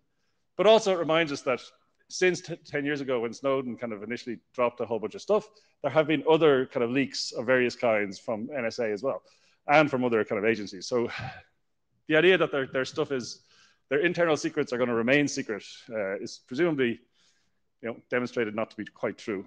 Another good point I think Bruce makes is that everything we learned back then is 10 years out of date, or maybe more, because the documents were older than new. So we shouldn't be depending on thinking that just what we found out then is what they're doing now, because I'm sure that's not what they're doing now. They're doing other things. For example, even though we might be encrypting more traffic, perhaps these agencies are just going and buying that information from brokers who've been collecting it because of advertising purposes. And maybe it'd be interesting if we cared a bit about that. Another point Bruce makes, and I also made in my section, and I think Steve did too, is that back in 2013, everybody was pretty pissed off with these guys.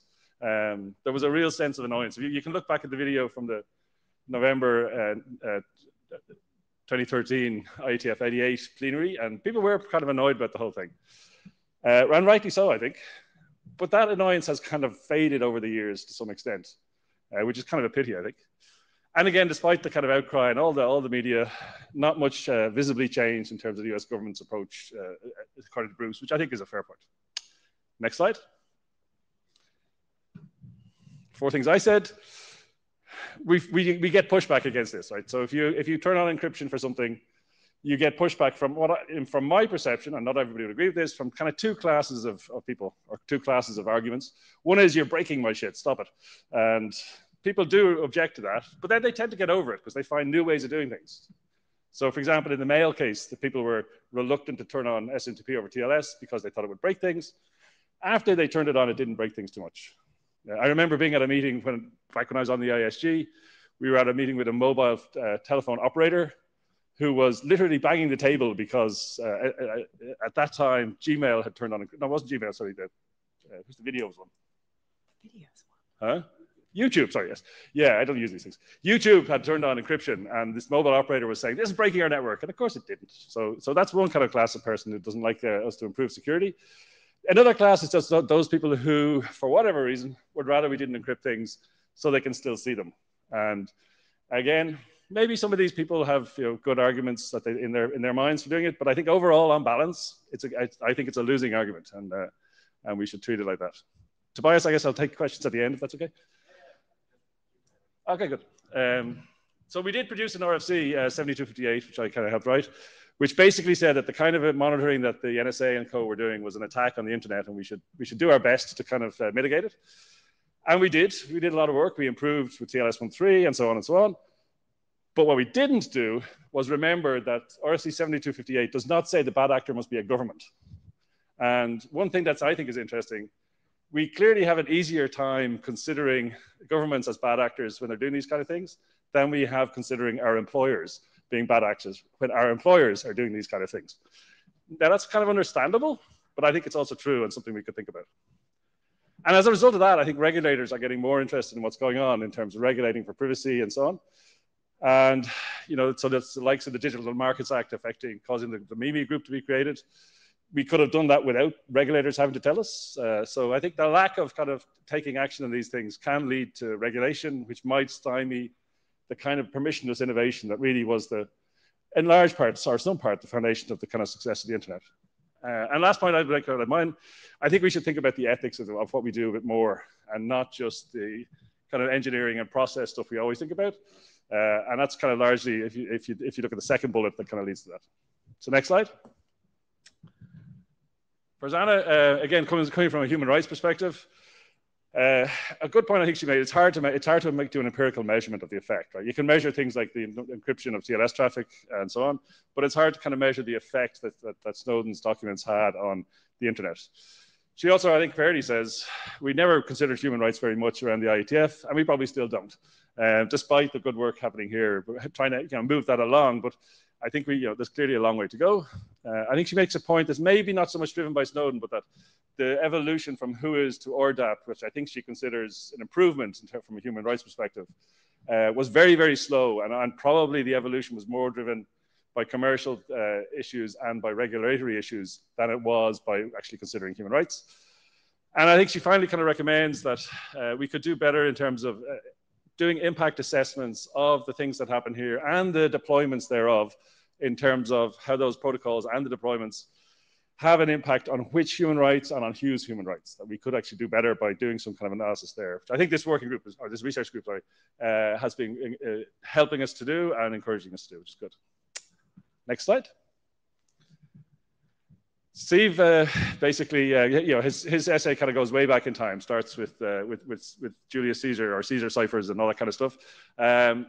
And so basically he makes the point that governments have for a long time, and probably always will, not like anybody else using encryption except themselves. Fair enough.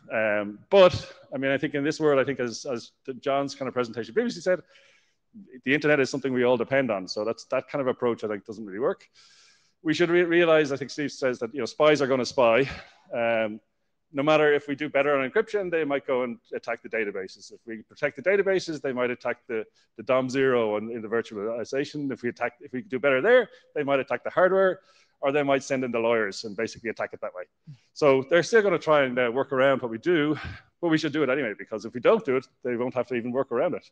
And we kind of may be able to make things more expensive for some people to spy at this kind of scale that we saw in the NSA case. And again, I think Steve also points out that even if our IETF protocols were super and great, which they're not all, even if that was the case, we have to kind of also consider operations, implementations, ransomware attacks, and other kind of things that might affect it, and worry more about metadata, which I think is a good point. Next slide, and I think almost the last one. So concluding. So I think it was a big deal. I think if you go and look back at what the IETF kind of did, there's a lot of work happened in and around the IETF and the broader kind of internet community, and in a bunch of vendors and in a bunch of open source kind of worlds. A lot of work happened as a result of this, and I think that was good. It's probably stuff we should have been doing anyway, but we did a good bit of work, so that's good. It's not done. There's more to do. However, unfortunately, I think the internet is kind of worse than it was 10 years ago for a lot of people. And I think we should reflect on that. And my main takeaway, having kind of thought about it while writing this stuff, was that I think we should really consider applying RFC 7258, which is also BCP 188, to the kind of people who are commercial snoops, basically around the advertising industry. I think we should, if we were doing the right thing, apply as much energy to try and to mitigate the attack from those people as we did from the NSA. And I think the next slide just says thanks. Thank you, Stephen. Thank you. I will use chair's prerogative to remind folks on the question, or the thing that Bruce brought up about leaks, is that our last meeting, 116 in Yokohama, we had Micah Lee come, who presented on methodologies for actually processing all of the massive amounts of leaks that are happening, so much that it is difficult to even know what people are linking now. There's just so much online available. And so he has come up with some really great sort of automated techniques for going through all of the, all of that trove of information. Tobias. Yeah, so Tobias Wiewich, Max Planck Institute for Informatics. I would like to put a hole in your rosy email world. So on a measurement on a little bit more than 1,030 domains on their sending behavior, we see that there is opportunistic TLS for 92.52% of them. So opportunistic, accepting any certificate. Falling back to plain text, the support for plain text is 97.37%. So there's still 5% who only do plain text, also granted. And MTA-STS is only in 16.35% of cases, and DANE in 27.58%. Sure. So we might look good in terms of TLS deliverability, but not that good. Sure, I mean, I think that's a fair point. Yeah, I mean, nonetheless, what that slide was trying to show is compared to 2013, we are in a better place. But yes, opportunistic TLS in SMTP is kind of predominates. Yeah. But from the IETF point of view, though, I'd say we have kind of at least tried to address this with Dane and with MTA SDS. Maybe we need to revisit that if the deployments are not kind of working out as planned. Bill. Hi, Steve. Yeah, great presentation. I agree with all of it. Really? But so okay, we're done, one of the things that's been very apparent over the years has been the hack, frame, and leak pattern, where you leak a bunch of documents and you spin them. And I think that we have been spun a bit in that what a lot of people took away from the Snowden breach was that our governments are the singular enemy. And there are many more out there. For me, the big change that Snowden made was that, I came to the IETF and people were calling me an imbecile, a conspiracy nut, etc., etc., etc., because I had told people that the Iranian Revolutionary Guard had knocked over one of our data centers. And, when you mention nation state attacks, people used to treat that as, you're a blithering idiot. No, you're an egotist and so on. But, governments do hack. That's the thing that we should be taking away from it. And we've got to design our systems to be resistant. The big takeaway for me reading through those documents, and I've discussed it with people who were on the other side of this, was that the NSA posture was entirely driven by attack. And that was the only thing that they were focused on. And if you look at what happened afterwards, when in 2016, we had the biggest attack on democracy ever, aided and abetted in 2 countries by very senior politicians who I call traitors. And that was possible because we had our priorities wrong. And if we're going to protect democracy, we need strong cryptography everywhere. Sure. I guess I don't disagree with you either.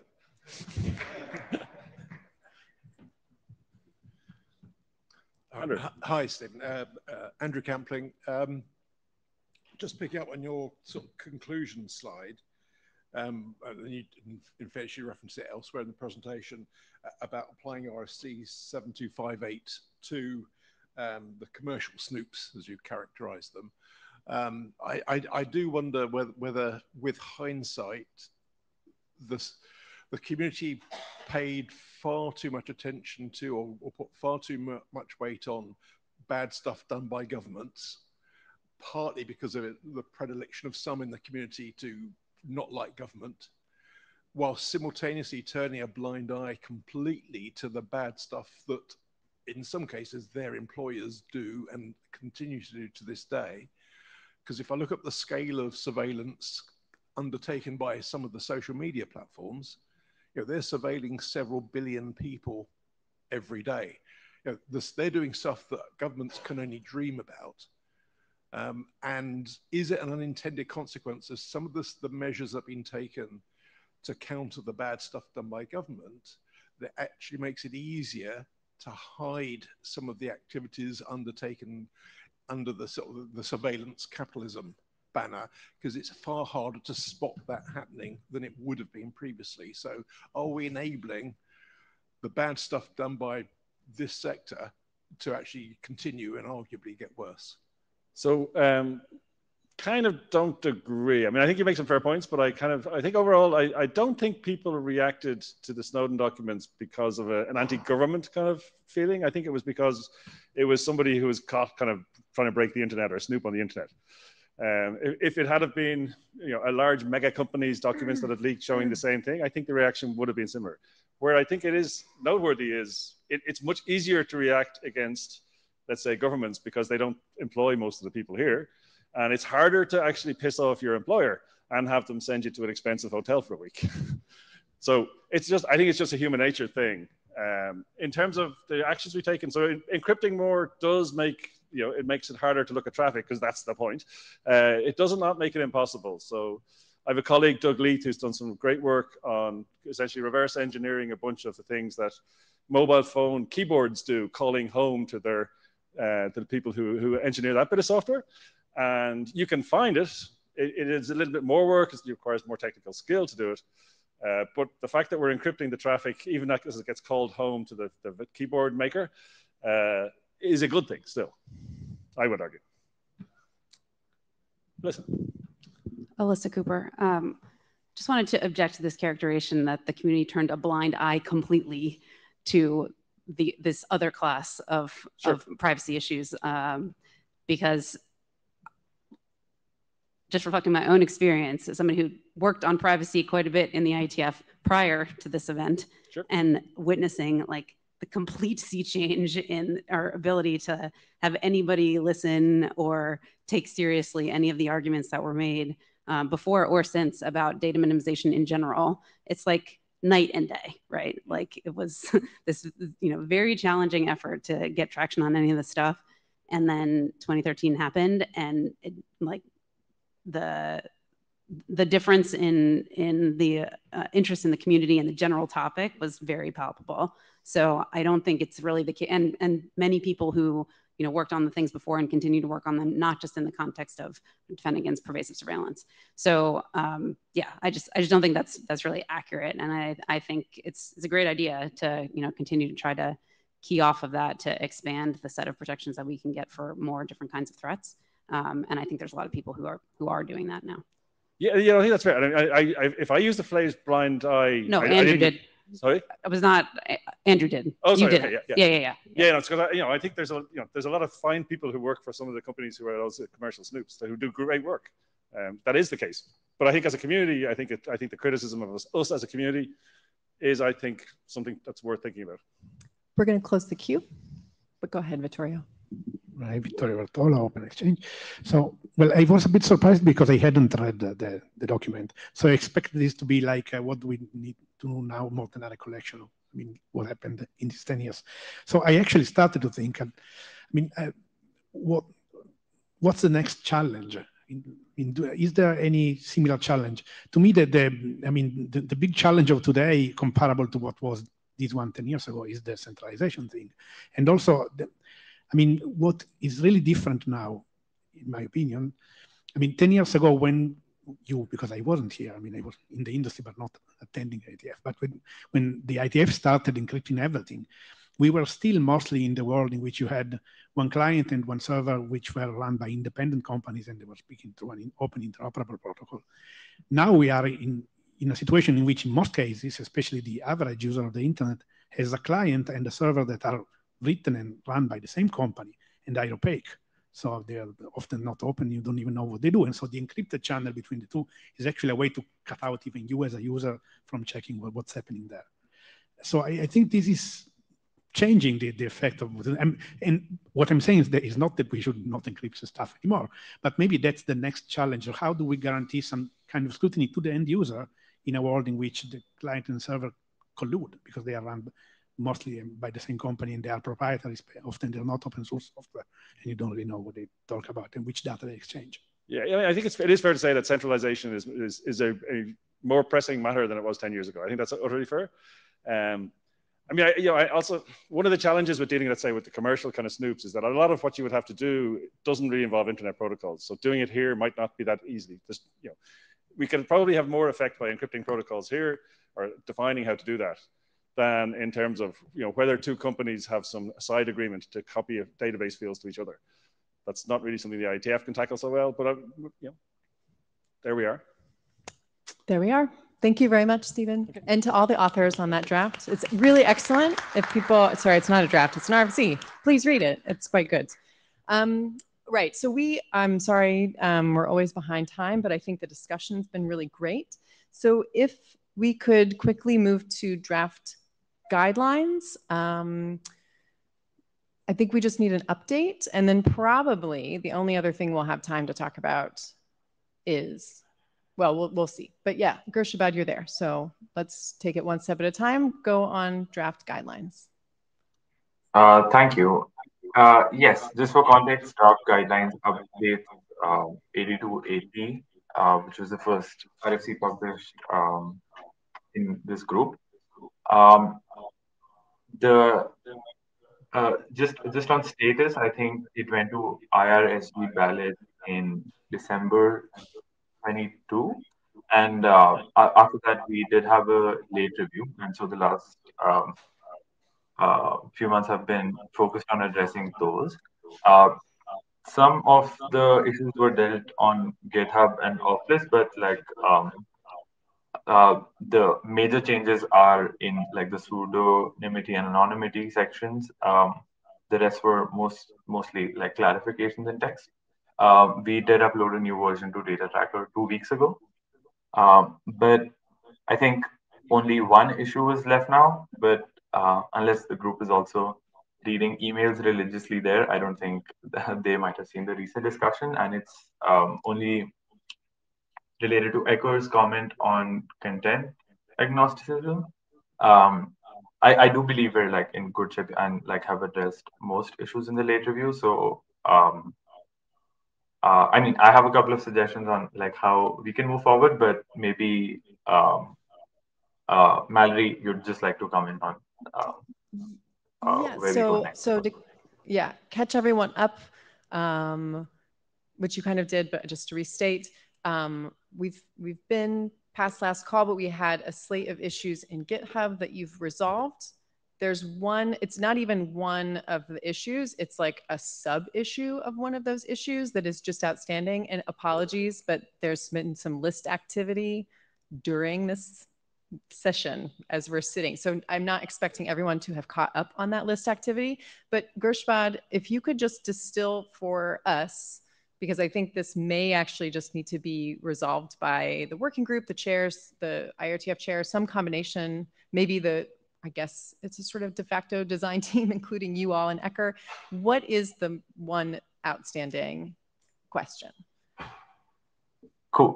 The outstanding issue is on the subsection called content agnosticism in the document. And to summarize the sort of considerations and guidelines in the document there, that if your protocol has elements either in the metadata or like in plain text available to the network so that they can prioritize or differentiate or discriminate between traffic, then I mean, A, try not to do that. And B, if you are doing it, sort of include a technical transparency mechanism, but also try to state in your document how you think it can impact things like net neutrality and stuff. I think Ecker's point is that how do we differentiate between good differentiation versus bad differentiation or prioritization of traffic? I think there are 2-3 examples, but that make me think that some of the issues are just technical and or just maybe we can just clarify the document more. ALPN and port numbers, etc., they're used to discriminate between traffic at ends, but like the section is primarily aimed at like what intermediary nodes in the network are doing.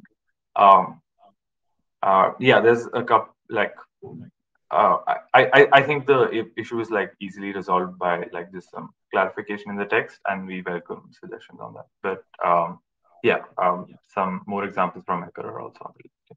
Yeah, I'm sorry, I'm still not clear. I mean, I know that that's what he said about the good versus the bad, but I think the text had already been changed, and so I'm still missing what is the final, like what is the, I know he responded he's not satisfied with the changed text, even though he wrote his message before he saw the changed text. But do you have I'm just trying to get at the nugget, and I'm not understanding what it is, and I don't expect anyone else to either until we can sufficiently explain it. Yeah, I think one misunderstanding is like that all we're sort of trying to comment on all sorts of traffic differentiation. ALPL or like port numbers which are only used at the ends are outside the scope. So I don't think those were valid examples from Ecker, but like things like differentiating traffic like based on IP addresses and stuff. And I think that, sure, like it's an open problem. And if the last talk was any suggestion, it's also something that, you know, the IETF will work sort of against in the future as well. Okay, so for the narrow case that would be in scope for this document, there's a question of whether or not the guidance is sufficient to determine whether or not that traffic differentiation is good or bad, right? And, I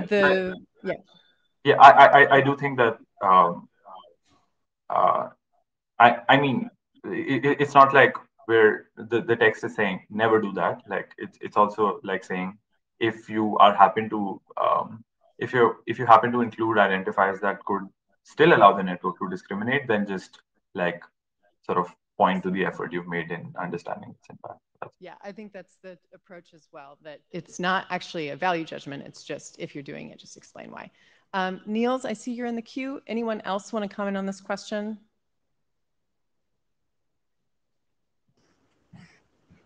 I just want to reiterate, and great to see you all. I just want to reiterate that we really do not try to set standards for what the IETF should be doing, but that we're just providing guidelines on how to write human rights considerations in protocol development. So we're not setting guidelines for what the IETF should do. That's outside our scope, just providing guidelines for how to write human rights considerations. So that's what we've been trying to do, and not changing any way protocols should be written or should work on the internet. Terrific. My perfect timing, I think. Well done. Yeah. I mean, so like, look, I understand the instinct to say that, but like, it's just not true. This document is like a number of places says you should do X. And I just managed to get my email out. And like right in the section you quote, it says, if there's any prioritization, et cetera, the protocol should be transparent. So like this document does in fact say that you should do certain things. And even if it didn't, the reason one writes these consideration sections is to assist in the analysis and guide the design of the protocol. That's why the consideration section exists. And it's the reason these consideration sections exist. So I just don't think you can say, like, this document is like entirely agnostic on what you should do, but it just says if you do it, you should like write things down. This is not a coherent viewpoint given the way the setting is. If I could respond. So yeah, you're right that in some places it's really clear, right? Like violating user privacy, there's some direct value judgment there. But in general, I do think, because this is about traffic agnosticism or content agnosticism, it isn't always good or bad. I think it's okay to do it sometimes. That's genuinely the response, is like, there may be good reasons for it. So I don't know that it is so clear that it's good or bad in this specific case. Sure, well, I think that is true, but I think that in order for this document to provide useful guidance, I mean, like, I just understand how it's supposed to be used. I'm designing a protocol, and I read this document, and I would hope this document assists me in designing that protocol. And my point is, this text does not do that. But there isn't a right answer. Okay, but then this text is unhelpful. But that's not the fault of the document. That's because it's complicated. And all we're trying to do is uncover the complication so that that can at least be made apparent, maybe not resolved. Well, but I guess I just don't see how it sheds light on the topic, right? I mean, so like I've gone back and forth this topic ALPN, and like I still don't understand why. I don't understand whether you think ALPN is good or bad. I understand why you think it's good or bad. And it seems to me that like if we can't answer those questions in any meaningful way for things we've already done, then like this entire section seems like not unhelpful. If I may just come in on the ALPN example, as I was clarifying, the text of the section is aimed at prioritization or differentiation by intermediary nodes in the network and not the ends. And both of them are primarily used for that, like discrimination at the end. That's not in the scope of the section. But I do agree, things like port numbers can be used to differentiate, like in the intermediary nodes as well. So what do you mean by intermediary versus the end? I mean, if I'm sending you a signal and like you discriminate where the traffic goes at your end, then it's fine. But like if for intermediary nodes, like the network essentially, like is a firewall an intermediary node at the endpoint? I mean, if it's running on the client, I suppose it's running on the enterprise. It's enterprise firewall. Yeah, sure. It's an endpoint or an intermediary. That's I mean, I would consider that intermediate. Sorry, which one? Intermediary and enterprise. I would too, but AOPN is used for this purpose. In fact, one of the stated reasons for AOPN is precisely to allow firewalls to allow past certain kinds of traffic on others. Yeah, and that's what I said. These things can be used at like intermediary nodes as well. Like, and you can differentiate based on port numbers if you're able to see that on your network. And I mean, like the same sort of answer applies to your ISP doing like differentiation on speeds, etc. Sure, these things do happen. I think the point is, to me personally, I'd say like ideally they go away. As I was saying, like if the last talk inspires any sort of design direction, then these things based on even IP address or port number should not happen in the future. But this section is like not a contemplation of like what like the IETF is doing, right? Like it's a comment on like the consideration of the impact of that decision on human rights. So that's how I'd summarize it. I don't have enough knowledge to say like, oh, can we not use IPv4 at all in the future, right? Like it's just a complicated statement to make, like, or contention statement to make in the context of content agnosticism. That's all. Okay, I guess I still don't see how this text is useful. It seems to be confusing. It may not. I mean, we have made very like certain sections are not conclusive. I agree with you, but like this document is comprehensive because of a consideration of human rights and not comprehensive on like a tree of design decisions, if I may just say that. And if you read the remedy section, it's on similar lines if there's disagreement in the group about what all is good or bad.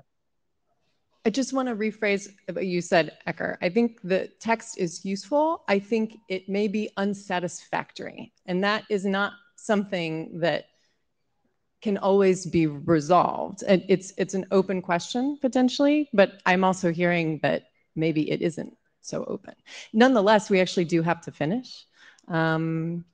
So in terms of moving forward on this draft, I see Colin, you're coming to the mic. I'm really glad you're in the queue.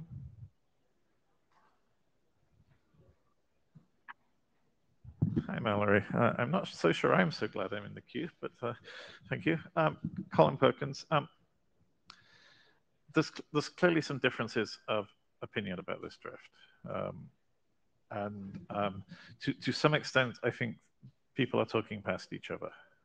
And people are coming with different expectations for what the draft should be saying and clearly interpreting the text in different ways. You know, we have one person saying this is useful and another person saying it isn't. And I don't think this is because they're trying to disagree. It's because I think they're coming from very different backgrounds and with very different expectations. So I would just encourage people to be aware of those differences and to try and spend a bit of time, less time sort of arguing about the specifics and try and perhaps try and find some common ground. And me, I just wanted to say real quick that I think that the usefulness of most or a lot of drafts is always debatable, but I think that there is a clear distinction between guidelines and rules.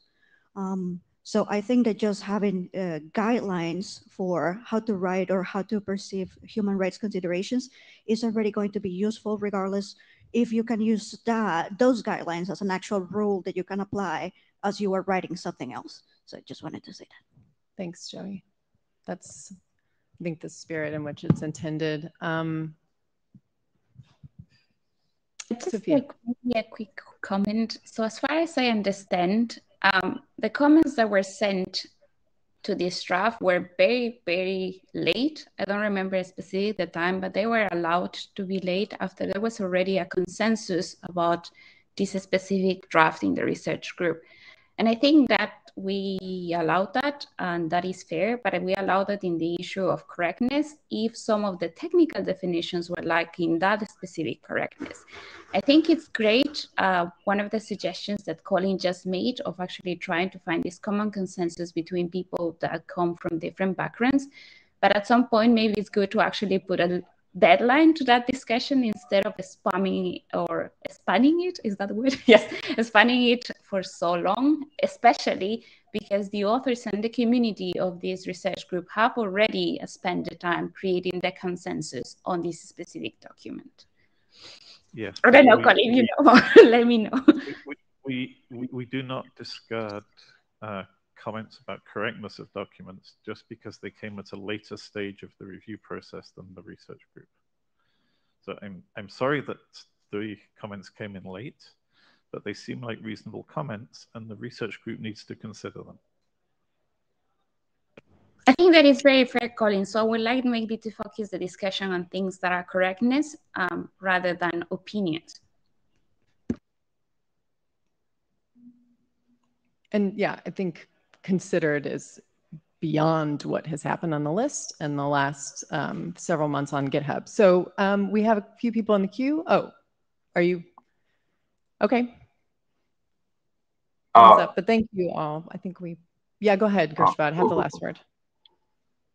Sorry, I just wanted to say only one issue is left. So we've made significant progress. I don't think it's an issue of correctness. And I don't think even the discussion we had today on content agnosticism is about correctness. But I feel like, yeah, I don't think we have time now, but it will be, I agree with Sophia. It's great to set a deadline and like also next step. Yeah, and thanks for everybody who's worked on those issues in painstaking detail, including Eric, who opened them, Niels and Gershvad, Sophia, and Colin. You've all been in GitHub actively responding, and that we only have, like I said, not even a whole issue. It's like a sub-meta issue of a sub-issue left is awesome. So we will endeavor to resolve that tiny nugget on the list. Thanks, everybody. Appreciate you staying a little bit late as well. Have a good rest of your meeting.